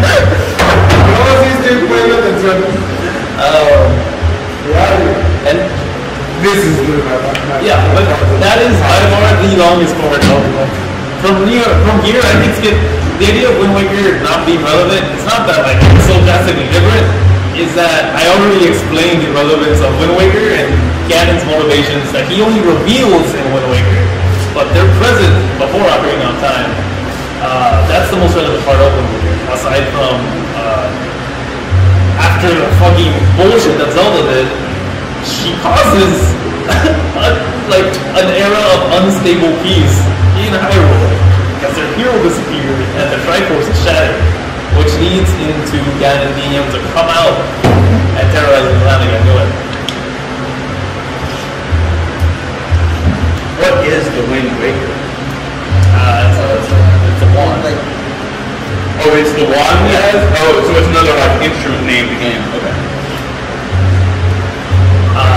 The only like major relevance of Wind Waker was the motivations that Ganon had. Otherwise, it just tells another tale of a complete reincarnation of Link the Hero inside another kid, who's, besides his chibi form, this is the most just fun facts now. In Outside Island, they say that they receive that garb when they are the age of the hero. And everyone's been like, oh, so he's like 9 or 10, except that the age of the hero that they know about is 16. So even though he's super chibi, he's most likely like 15, 16, which is fucking weird. Go ahead. Yeah, this is a really honest question. Does Nintendo, or is there an official reason to why I guess the Link the Hero is always considered, or always named after Link? Like, is that just a really popular name? It's just a popular name. Okay. It's just like Zelda. Like they explain the reason why princesses are named Zelda like 50 times, and it's always different. One time a king just decides, you know what? Every woman born into the royal family will be named Zelda. And sometimes it's just like every once in a while we think she's a Zelda with like blonde hair, we'll just name her Zelda. It always changes, but Link is probably just a really popular name, as also shows that the Goron was named Link. But yeah, the Wind Waker story just leads into the finding of Link. And that's where that story ends. They find New Hyrule and another Hyrule begins. In the child timeline, we get more tragedy with Link, as now sent into the past, he has to prove that he isn't bullshitting. So he saves Princess Hyrule again, saves the Gorons again, becomes Sworn Brothers again, just to prove like, this is things that I know that I shouldn't know, but I do know because I'm from the future, man. He does that whole process just to prove that Ganondorf is full of shit. And Ganondorf, humiliated, goes back into the Gerudo, he severs himself from the Hyrulean Alliance, and plans another war for a couple of years. He militarizes his entire empire. He militarizes his entire people, while Link is essentially in a journey of self-discovery. At the end of Ocarina of Time, Navi just fucking flies away like goddamn bitch. And that, like I said, that is the only companionship he had in the entire game. So the entire game is just losing all his friends. So she leaves, and Link just kind of repeats some things he already did, like, oh, he confronted Malone, he gets Epona, he asks Zelda for the Ocarina of Time, all this shit that he shouldn't know, but he's proving he does know, so that they trust him. And he goes on a soul search, which leads into Majora's Mask. Majora's Mask is confirmed to be a parallel universe that you can enter, but it is not actually found inside the world that the Kingdom of Hyrule is in, which is not the first time that happens either.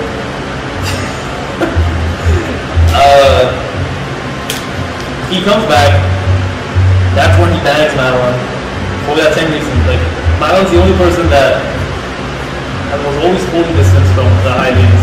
So he's even like sent back in time, it didn't do him any favors. He was still an outcast, and Kokiri, like, I mean, aside from Saria, like, Kokiri never really acknowledged him. The Hylians never acknowledged him because he was so weird and different. He was a Kokiri, except he was a Hylian. That's different, that's weird, we're not gonna like you. So he eventually ended up with Madeline, and he became a Hylian Knight. That's all the skill set he had. Years pass, Ganondorf finds out that the fucking snot-nosed kid that ratted him out is a Hylian Knight now. That triggered him. and that's when he launched what became known as the Gerudo Island War, which is essentially the second Civil War. That launching the Gerudo Island War most likely led into two things that make Twilight Princess, that lead into Twilight Princess. Malon and Link most likely either conceived, she was either pregnant or she already had the child, and they repeated the same history of Link's mother without him knowing. That Link, obviously knowing that Saria will always be willing to help him in the Kokiri Forest, sends Mal on the way, knowing that Ganondorf is coming, with either carrying his child or his child already born, and that's where they would start Mordon Village, which eventually became part of Twilight Princess, like inside the Kokiri Forest, like as a favor from Saria. Link most likely immediately went to confront Ganondorf, kind of already knowing what he's up to, except he was way in over his head this time, and he didn't exactly have the Destiny plot armor that he had before. And it is most likely the case that Ganondorf managed to kill Link, but Link did manage to stop the war at the moment by severely damaging Ganondorf. And Ganondorf was captured and sentenced to execution. Except the dumbass bitch Future Zelda, since sending Link back in time, at the moment of his execution, the Triforce of Power awakened him, reviving him and managing to kill the Sage of Water, which the Sage of Water was the one who tried to execute him. But I might remind you that the Sage of Water originally was Princess Ruto, and in that timeline he did save Princess Ruto again. It's entirely possible that it was Princess Ruto who wanted to execute Ganondorf for killing Link. And Link, full of regrets for his entire fucking life, literally never having anything, eventually became known as the Hero Shade, which passed down his techniques to his direct bloodline in Twilight Princess. The other timeline when Link dies starts a cycle of a hero's born, Ganon comes back, Ganon dies, hero kills him, and it keeps going back and forth. So, and then you mentioned about the Link dying and passing on the training to his lineage. Is that the one with like the skeletonized one? Yeah, that's a hero thing. Oh, that's good. That is confirmed to be the hero thing. The most tragic thing to ever exist. Absolutely. I passed over like any emotional relevance that would matter. But yeah. And the downfall timeline where Link dies just sets the precedent for an era where the Triforce is in shambles. Ganon constantly comes back, dies, comes back, dies, comes back, dies. And all of them, fucking million years later, apparently in some way or another, where we still have no confirmed placement of where Breath of the Wild should be, is where it starts. Where it's essentially just a soft reboot with its own history. Which, like, as I started going through the lecture, I may just do a revisit of Breath of the Wild. And I might end it here. Breath of the Wild is so ahead of the timeline, it's even like, the Force era was fucking easily like 50,000 years from Skyward Sword to Ocarina of Time. Like, it was a crazy amount of time, and even more than that, just because of the evolution of the Zoras. Breath of the Wild is a million years or more after that. And Amuma has deconfirmed the timeline deconvergence theory. That eventually so much time passes that all three just kind of became one. That's deconfirmed by Amuma. It is at the end of a timeline. And it is most likely, in my opinion, at the end of the decline timeline, where Link dies. Where the cycle of Ganon coming back, dying, coming back, dying, coming back, dying, is a theme of Breath of the Wild. But it could also be the child timeline. It really could, just because it's the true ending of Ocarina of Time. It's the one that follows Link still. It's impossible for it to be just given the fact that it's not new title. Like the Koroks exist, which is another race, descendants of the Kokiri, but the Koroks could exist without Wind Waker. They're just they're just a blessing that the Great Decade Tree provided to the Kokiri. Great Flood doesn't have to happen for that blessing to be received. And I think Part 2 would happen with Breath of the Wild. I think I'd rather just wait for Breath of the Wild 2 than get into the history of Breath of the Wild right now. Which isn't it. But yeah, that is the Zelda timeline in a nutshell. With most of it just being Ocarina of Time. Fucking nuts. You have a question? No. Oh, that's it. Okay. I have 3 questions that I wrote down, like overarching ones. Yep. So first question is, does any incarnation of Link, the hero, ever realize he's a reincarnation? Ever? Never. Okay. Never. Second question, is there a reason, or was there ever a reason given why the goddesses never revealed themselves? There's never a reason for it, but mostly going off like the events of the games, they don't really care what happens. Like moral problems are moral problems, right? Wars, Kingdom Rising, Kingdoms falling down, it's not their problem. Their problem is the creation of their own divine artifact. And if someone wants to take it completely, they're not cool with that. And they send someone to intervene, like the Dragon's Own Spirits. Otherwise, they really don't give a shit, because they let Ganon take control of one of the pieces. Or rather, they let him transform Hyrule into his own version. But that's also kind of the point of the Triforce. To mold the Earth, however someone sees fit. Okay, my last question is, why don't some people agree with this official Nintendo timeline? It's entirely on the Link timeline. That's the major point. Yeah. So I might not be fully aware of what happens in these games, but I have an understanding that during Oracle Ages and Seasons, the goddesses have human representations. Not confirmed. They do have. There are oracles that exist that have the same name as the goddesses, and they are used to power flames to try to revive Ganon. In one of these like games where Ganon is constantly either getting revived and killed. But they don't seem to have. They could be incarnations like the goddess or like Zelda or the goddess Hylia, but there is no supporting evidence of that. Okay, I understand. Yeah, that's it. I love the Oracle games, but they actually don't matter for the timeline. But I know the Doors Fast, it doesn't matter for the timeline. So then, I guess since we're touching on it, what is Terminal? Terminal is a parallel universe, like Laurel. Laurel is also a parallel universe. But they don't matter. Okay. But they are compared to parallel universe, you could just walk into it. You could just straight up walk into it. It's like a crack in the sacred realm. Okay. Yeah. Okay. Yeah. Which the crack honestly could have worked because all was done with. So that's it? That's it.